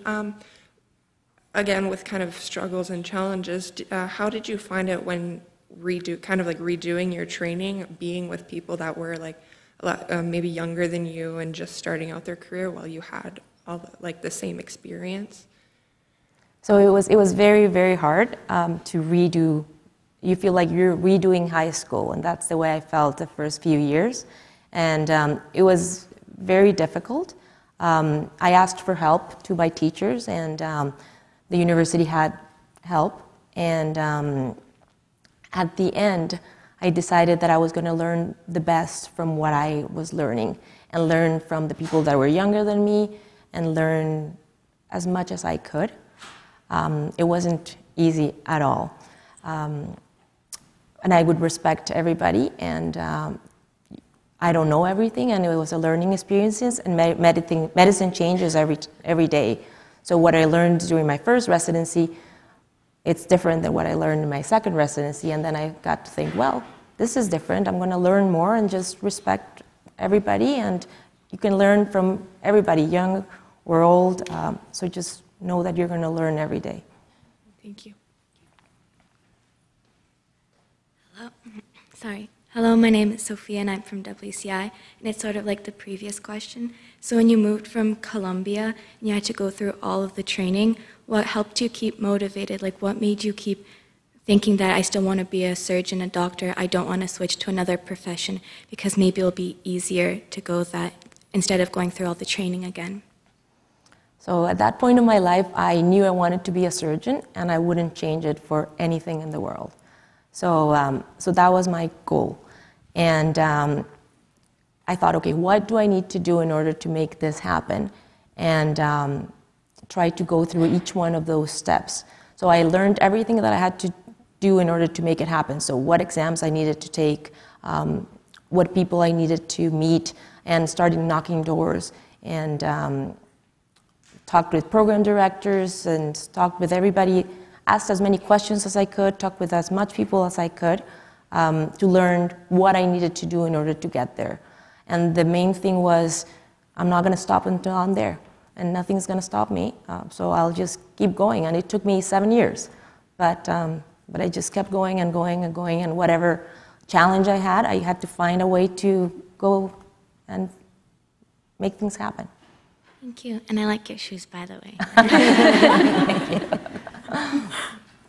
I'm Christine Hoskin from Georgetown District High School, and I know, especially as like a woman in STEM, there's going to be hiccups along the way in your career. So this is a question directed to all of you on how you deal with those hiccups, and when things don't go your way, how do you, like, any advice for picking yourself back up and kind of accepting failure and learning from it? Yeah, so I think there's going to be a lot of hiccups. It's a bumpy road through pursuing academia. There's a lot of ups and downs, and there's a lot of perceived barriers. People today were talking about barriers, and as we know, these are all perceived. So you can surpass them, you can get going through and continue on with what you want. And just keep in mind, like, you know, there's downs and there's ups. So you're going to make it through, but it's okay to get stressed out, and it's okay to, you know, take a break and cry for 2.5 seconds, as long as you get back up, because, you know, if that's what you want, you got to make sure that you get there one day. And one thing that way is get someone that supports you. It's important to have somebody that you can call when you're down, and you know that they're going to bring you back up. Thank you. Yeah. It's pretty much the same, like that. I think the one thing I'd add is you'd mentioned that there are downs, but there are also ups. And I think it's human nature for anybody, and something that's sometimes especially easy for women to internalize, to make a lot more of the downs than the ups. I teach. And as part of my classes, I'll get teaching evaluations, and I'll get 50 comments saying, this class was awesome, and one comment saying, I didn't like it, and I fixate on the one. So when you're running into setbacks, it's very natural to be disappointed, to be upset, like you said, to cry for 2.5 seconds and then keep going. I think it's just as important when something goes your way to take the win and really celebrate it. And sometimes it's easy to say, oh, well, I just got that award because of so-and-so reason, or, oh, maybe this wasn't that big a deal, and it's really good to go, no, I got this because I'm awesome. And that momentum sometimes helps carry you through the next time something goes poorly, that you can look back and say, well, this was a setback, but things have also gone really well. So in aggregate, things are still fine. Thank you. Hi, my name's Amy. I'm from Sir John A. Macdonald Secondary School. My question was, obviously going into the fields you went into, you probably had to make some sacrifices. And I was wondering what some of those sacrifices would be and if you regret taking any of those. I know, Monica, you mentioned maybe you had one already. So the other, I don't know if I regret it or not, but I made the decision not to have children and to make my career my life. I don't regret it, but it was a big decision. I think a big sacrifice, at least for me in academia, was time. Time to go, be able to do lots of other things I wanted to do. You have to work hard in some fields. You really, really do have to work hard and focus a lot of your time and energy into succeeding. So yeah, I didn't get to do some of the other things I wanted to do, but what was important to me was the big picture was my dream, making my dream come true. And although I didn't get to have like a lot of free time through the process, I wake up every day and I can't wait to go to work. My entire day is exciting to me. So you do make some sacrifices on the way up, but once you get there, it's so worth it. Thank you. Hi, my name's Catherine. I'm also from SGM, and I was wondering what it was like to be an international student and if it was really worth it, like, for the opportunities, because I know in Canada, like in Ontario here, we have UW, UT, and Guelph, and all those great universities. Do you think it would be worth it if you went to like another country or as an international student? Because I know it's more expensive, but do you think it would be worth it? Is there anybody that has, I mean, obviously from going from Colombia, international experiences or thoughts on that? So I think that the more international experiences you can gather, the better. Because when you grow up in only one country, you kind of have one vision. But as soon as you leave the country, either for a more developed country or underdeveloped country, your vision grows. And like some of the previous speakers said about going to Africa or South America, or even going to going to States and going to big universities in the States to get more training, that opens your mind. So I would say get as many opportunities outside of the country as you can, because you already have your Canadian structure, so learn as many outside of Canada that you can. Thank you.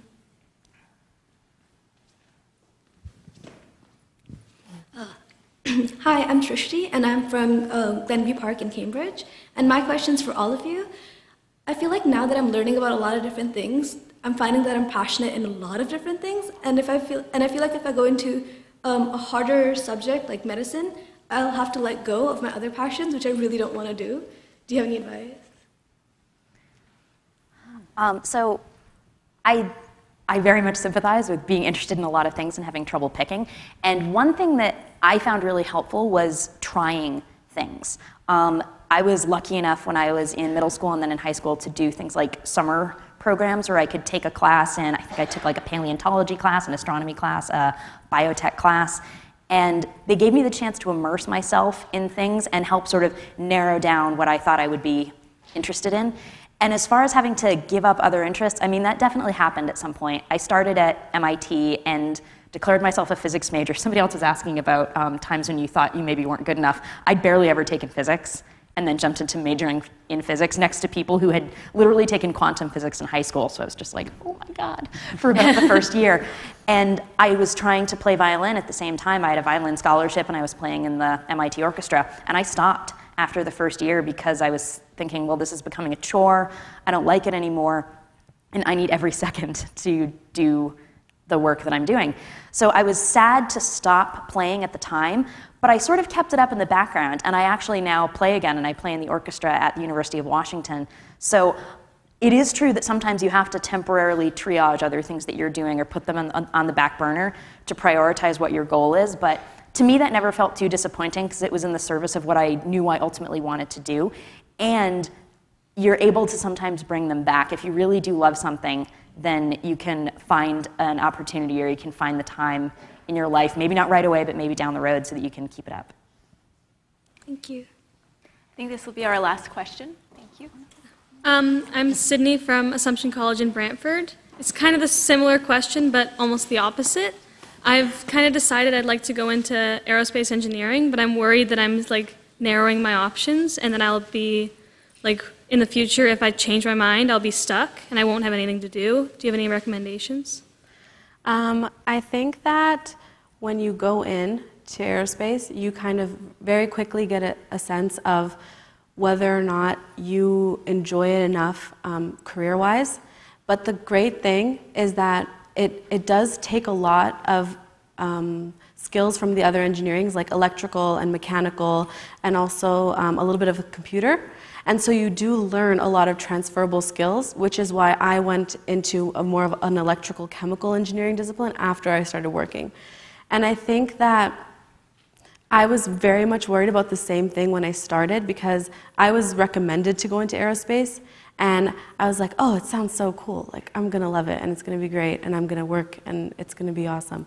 But then when I left school, I felt like I didn't learn enough about different things to know if I could be good at other careers.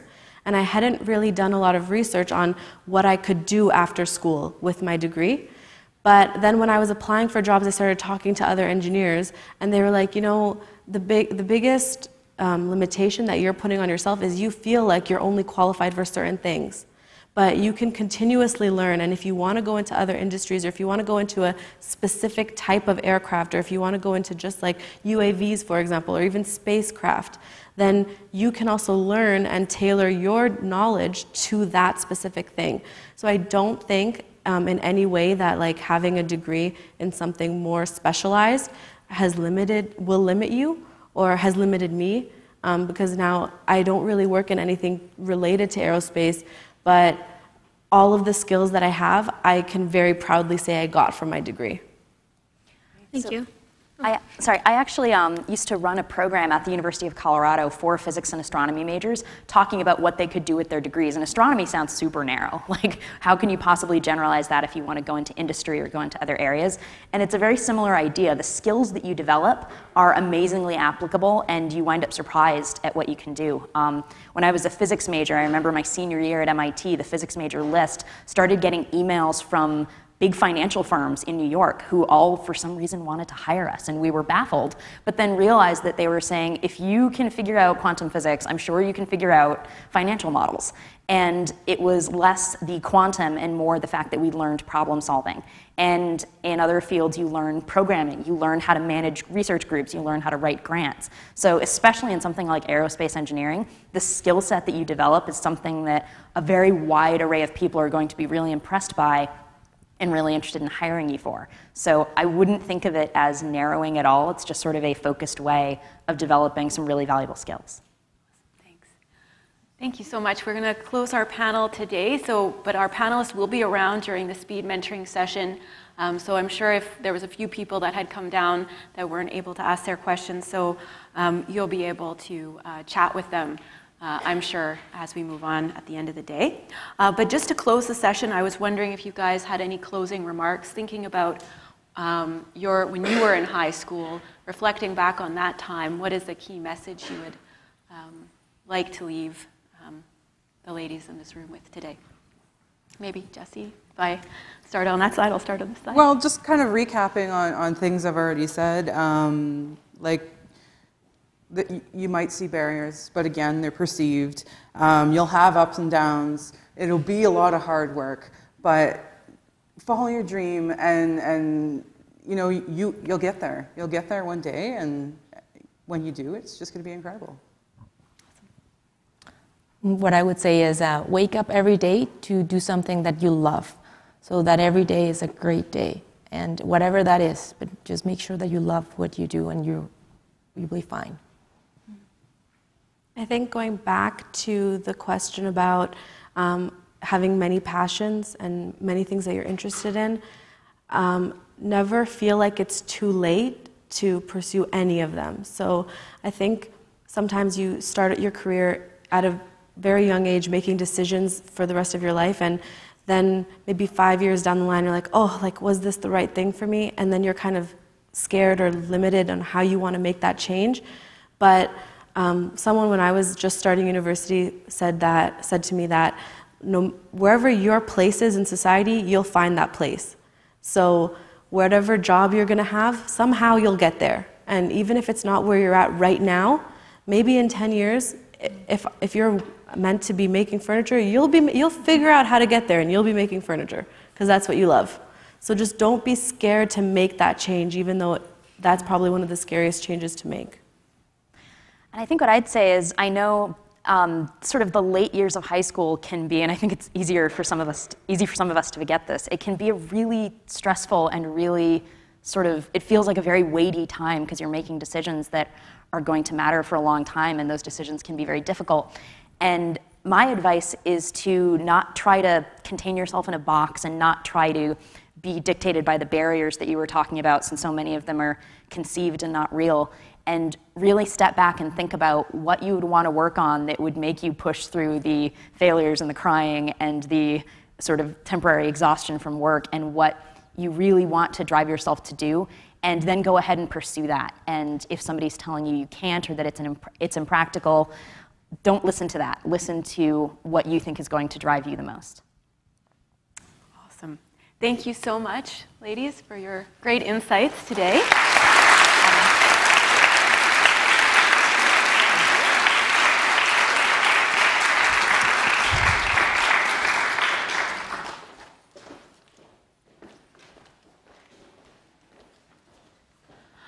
Our final speaker of the morning is the Director of Engineering Services at Mars Green Consulting, a company that she founded.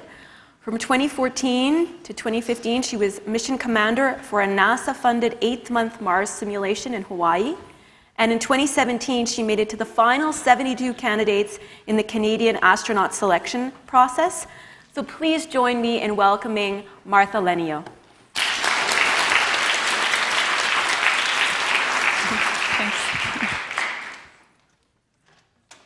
All right, thank you all for having me here today. I'm here to talk about bright futures in STEM. Futures being plural, there's a lot of different things that you can do with a STEM degree. So we'll touch on a few of those today. And we're gonna start basically where you guys kind of are now. In grade 9, you get to high school and people start asking you, what do you wanna be when you grow up? Like, how many people actually know right now what they wanna be when they grow up?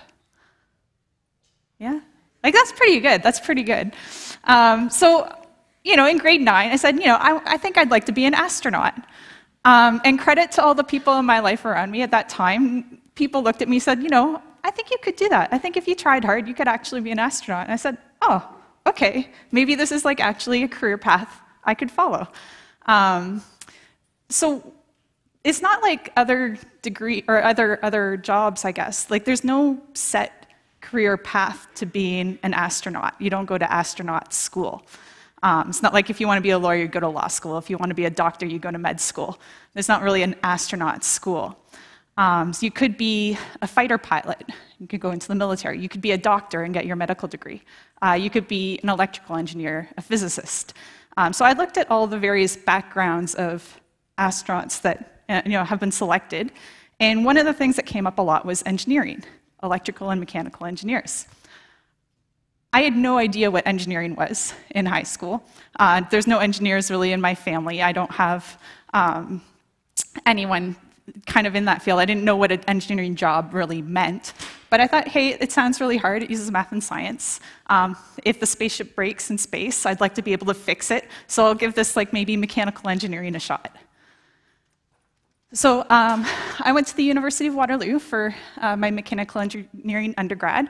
One of the wonderful things about Waterloo is that it has a very unique co-op program. You go to school 4 months, work 4 months, school 4 months, work 4 months. So over the course of your undergrad degree, you've got a chance to try out up to 6 different engineering jobs.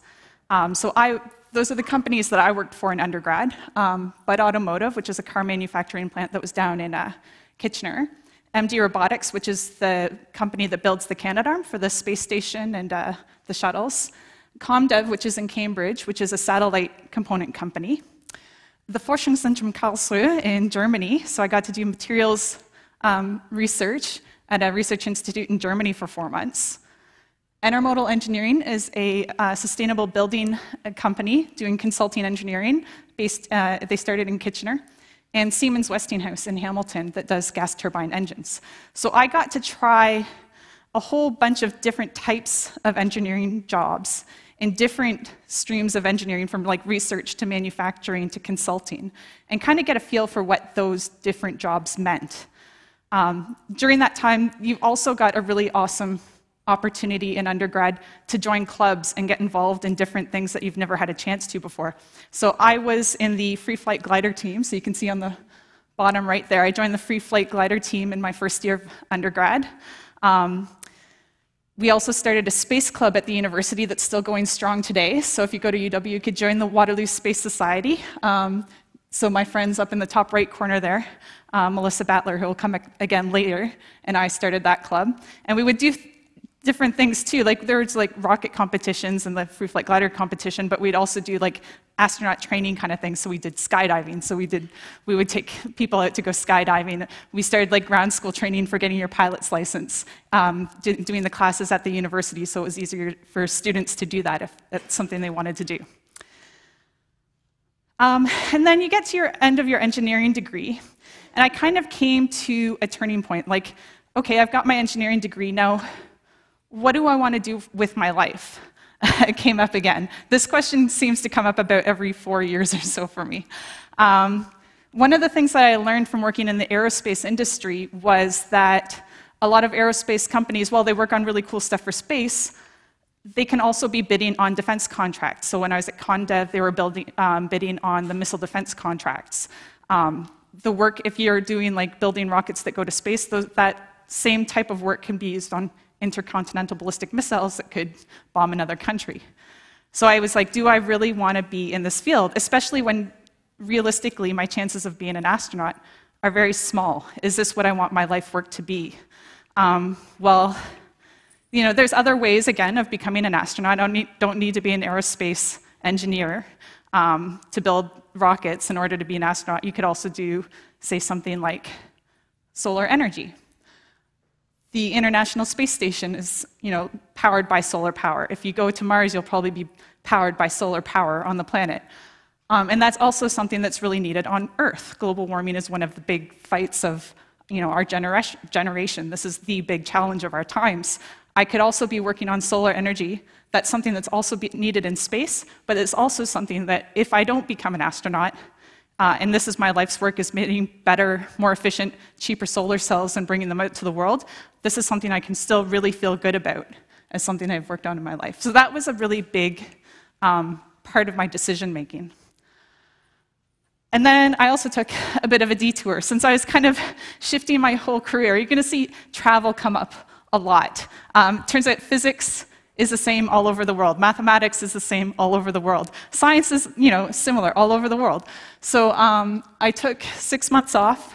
I was a volunteer teacher in Ghana, teaching math and science to year 3 and 4 kids there. And this is probably one of the best decisions I've ever made in my entire life. Again, it broadens your perspective. You get to see how other people are living, how the way that we live here in Canada isn't necessarily like the right way to live or the only way to live, and really broadens your mind to the challenges that other people face too. And just the people there were so happy and so welcoming. This was like, I was like, anytime I like smell like diesel and humidity now, like this way it smelled in Ghana, I was like, that was my idea of happiness. I'm like, oh, it smells like happiness here. So Ghana, this was a wonderful, wonderful experience. And then I came back to Canada and really started to focus on the sustainable engineering aspect of mechanical engineering. So I went back to Intermodal, where I had one of my co-op placements in undergrad.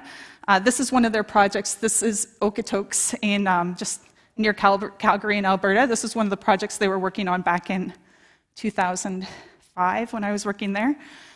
And this subdivision is 90% solar powered between solar thermal, solar like hot water, and solar electrical. You can see all the solar panels kind of on the garages there. It's a 90% solar powered subdivision. So these are the kind of different engineering challenges that would come across their doorstep and that we get a chance to work on.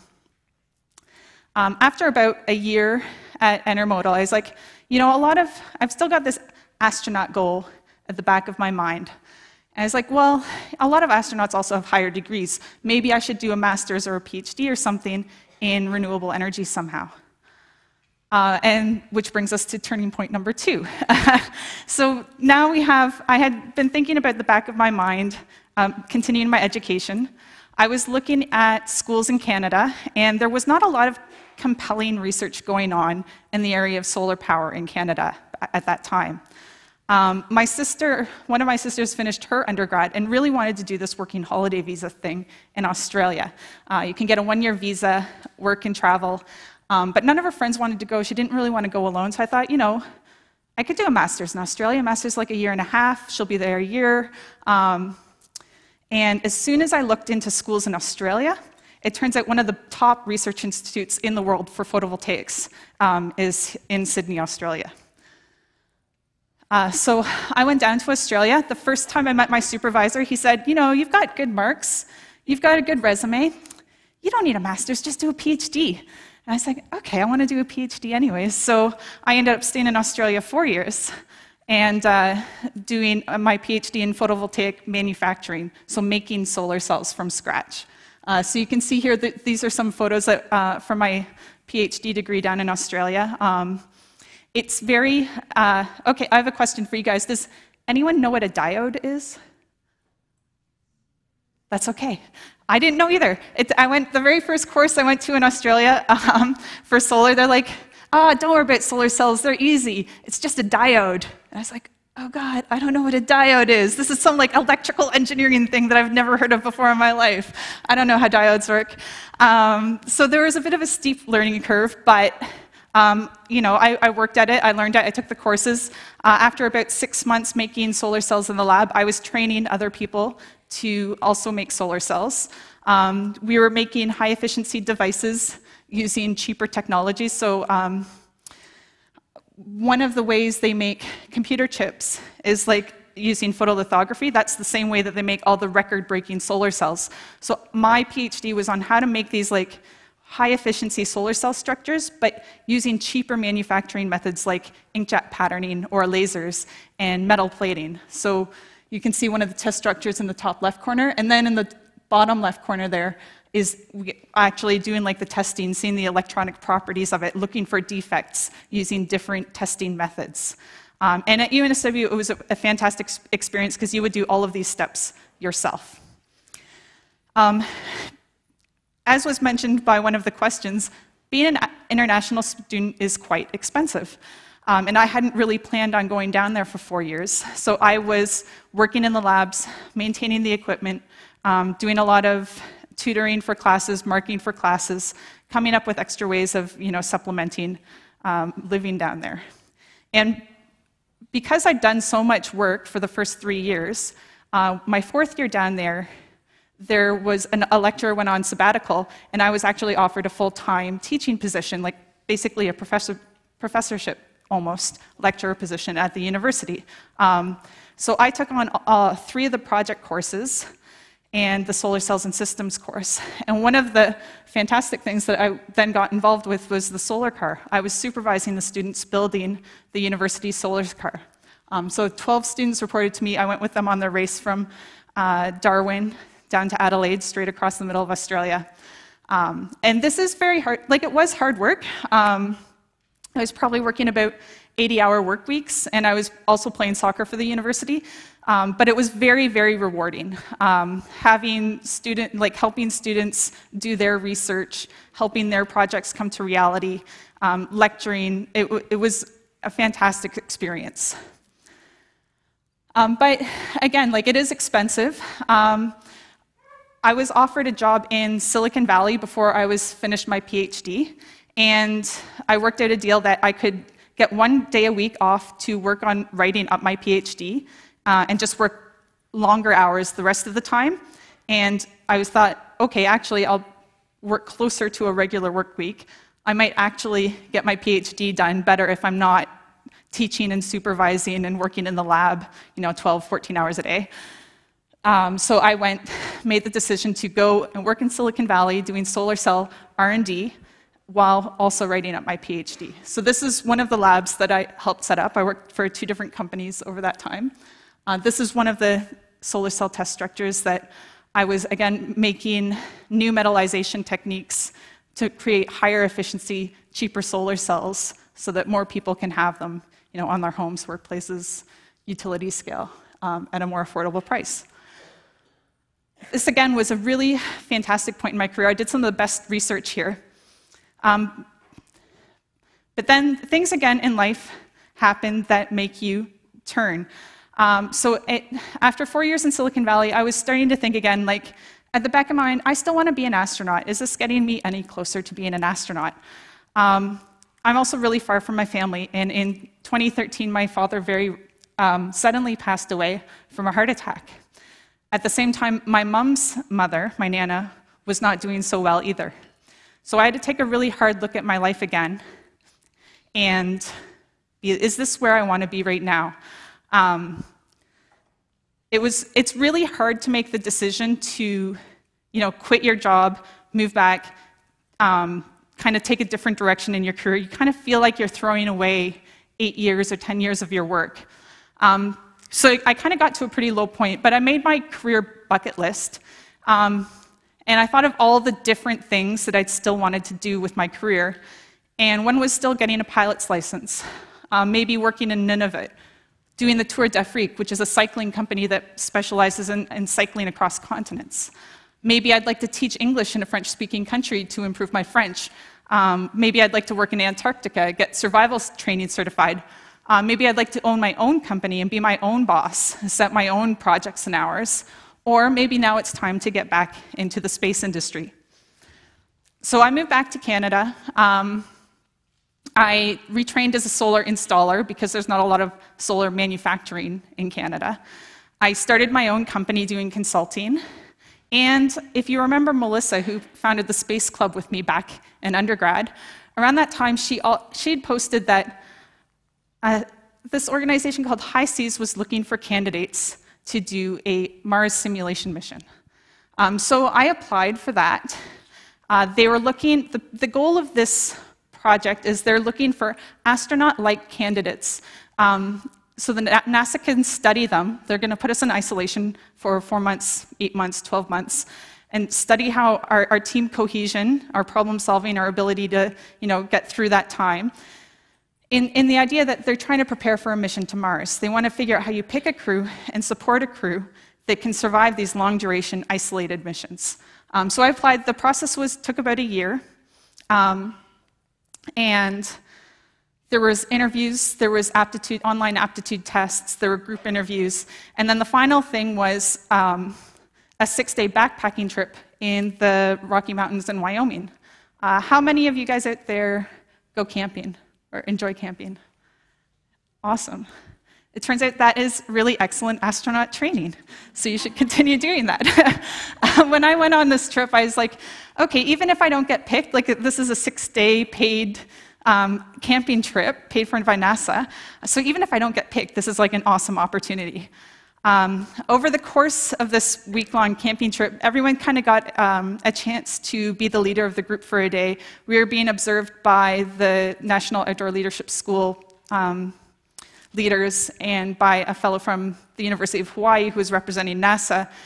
And in our group, there were 3 people. 1 was former military and 2 were current military. 1 was in the Air Force.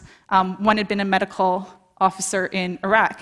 And I'd assumed that one of them would end up being the commander of this mission. What I learned from this 6-day course is that the military doesn't actually train people to be leaders. They train people to be really good followers. So when I was sharing like a tent with one of the fellows, he would never really initiate putting up the tent or putting the water on for dinner or anything like that. But if I asked him to, he would do it with a smile. And I was like, oh, wow, this is super weird. And I never had thought of myself as a strong leader up to that point either. I'm more of a kind of like lead from behind, see if people are doing okay, help people who are struggling, and we'll all kind of get to the goal together in the end. What I learned from that experience was that that's a totally valid leadership style.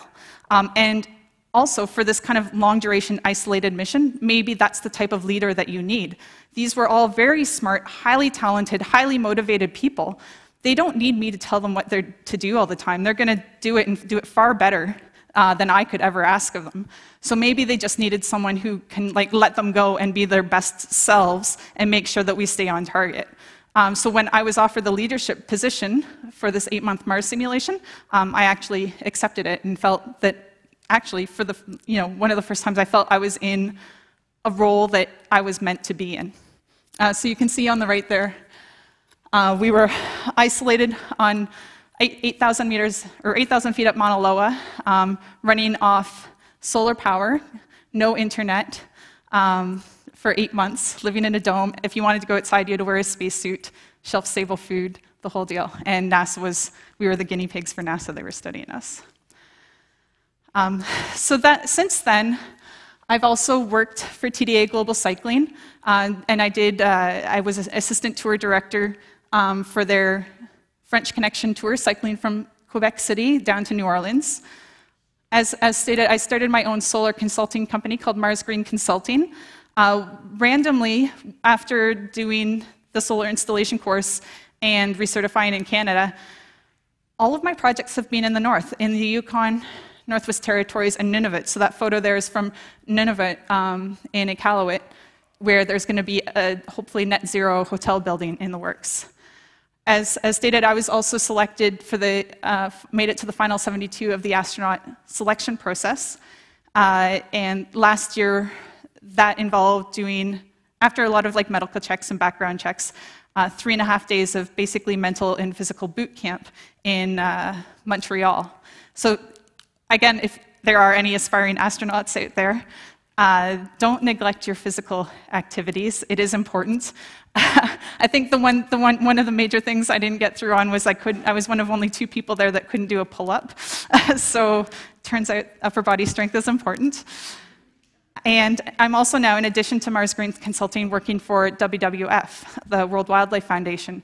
They have they're a wildlife conservation organization. But one of the biggest threats to wildlife right now is global warming. So one of their overall goals is to get everyone onto renewable energy. I think their goal is 100% renewable energy by 2050. So I'm working on helping Nunavut achieve its, get off diesel. They're 100% diesel right now and move on to renewable energy. So how was that career built? It's kind of all over the place. And I guess I just wanted to show that there's not one right way to go through engineering. There's a lot of different things that you can be doing. You can be doing teaching. You can be anything from the elementary school level up to the university level. You can be doing research. You can be working in consulting. And what you're doing at each point, it depends on what your interests are, your hobbies and goals, whether you feel that industry is socially acceptable from what your worldview is, your family commitments and your social responsibilities to your community. All of those factored into the decisions that I made around my career. And at the end of the day, there's still a possibility they're going to do another call for astronauts in 4 years. So that's still, again, one of the things I'm working for in the back of my mind. So maybe the next thing will be getting a pilot's license or improving my French, but that's all part of the process as well. So thank you all for having me here today. Yeah.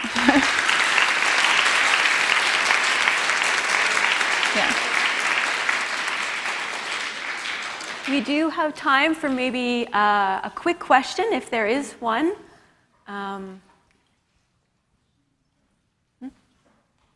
Yes, and actually, while we're just waiting, we can have the mentors maybe head out to set up for our next session.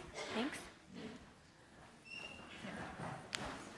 Well, I believe also that you're going to be around in the speed mentoring session, so if there are questions, because in the interest of time, maybe you'll be around to have people come up. It's quite the journey that you were on, so I'm sure there's lots of questions. Thank you so much, Martha. That was a lovely talk. If we could give Martha, thank you again. Thank you.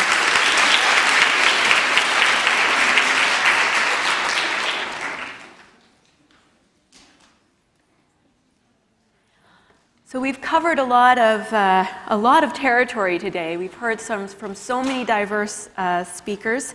Also, I wanted to acknowledge our online audience. Thank you for joining us today. We hope you enjoyed the session. Both for those that are here in-house and for those who are online, feel free to tweet or post about your favorite moments from our sessions today, either using @Perimeter on Twitter or PI Outreach on Facebook. We're now going to conclude our formal component of our conference, so please join me again in thanking all of our speakers and panelists for sharing their experiences today.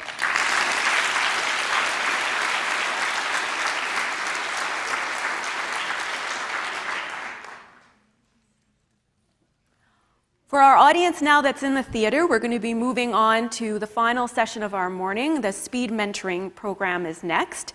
If you take a look at on the back of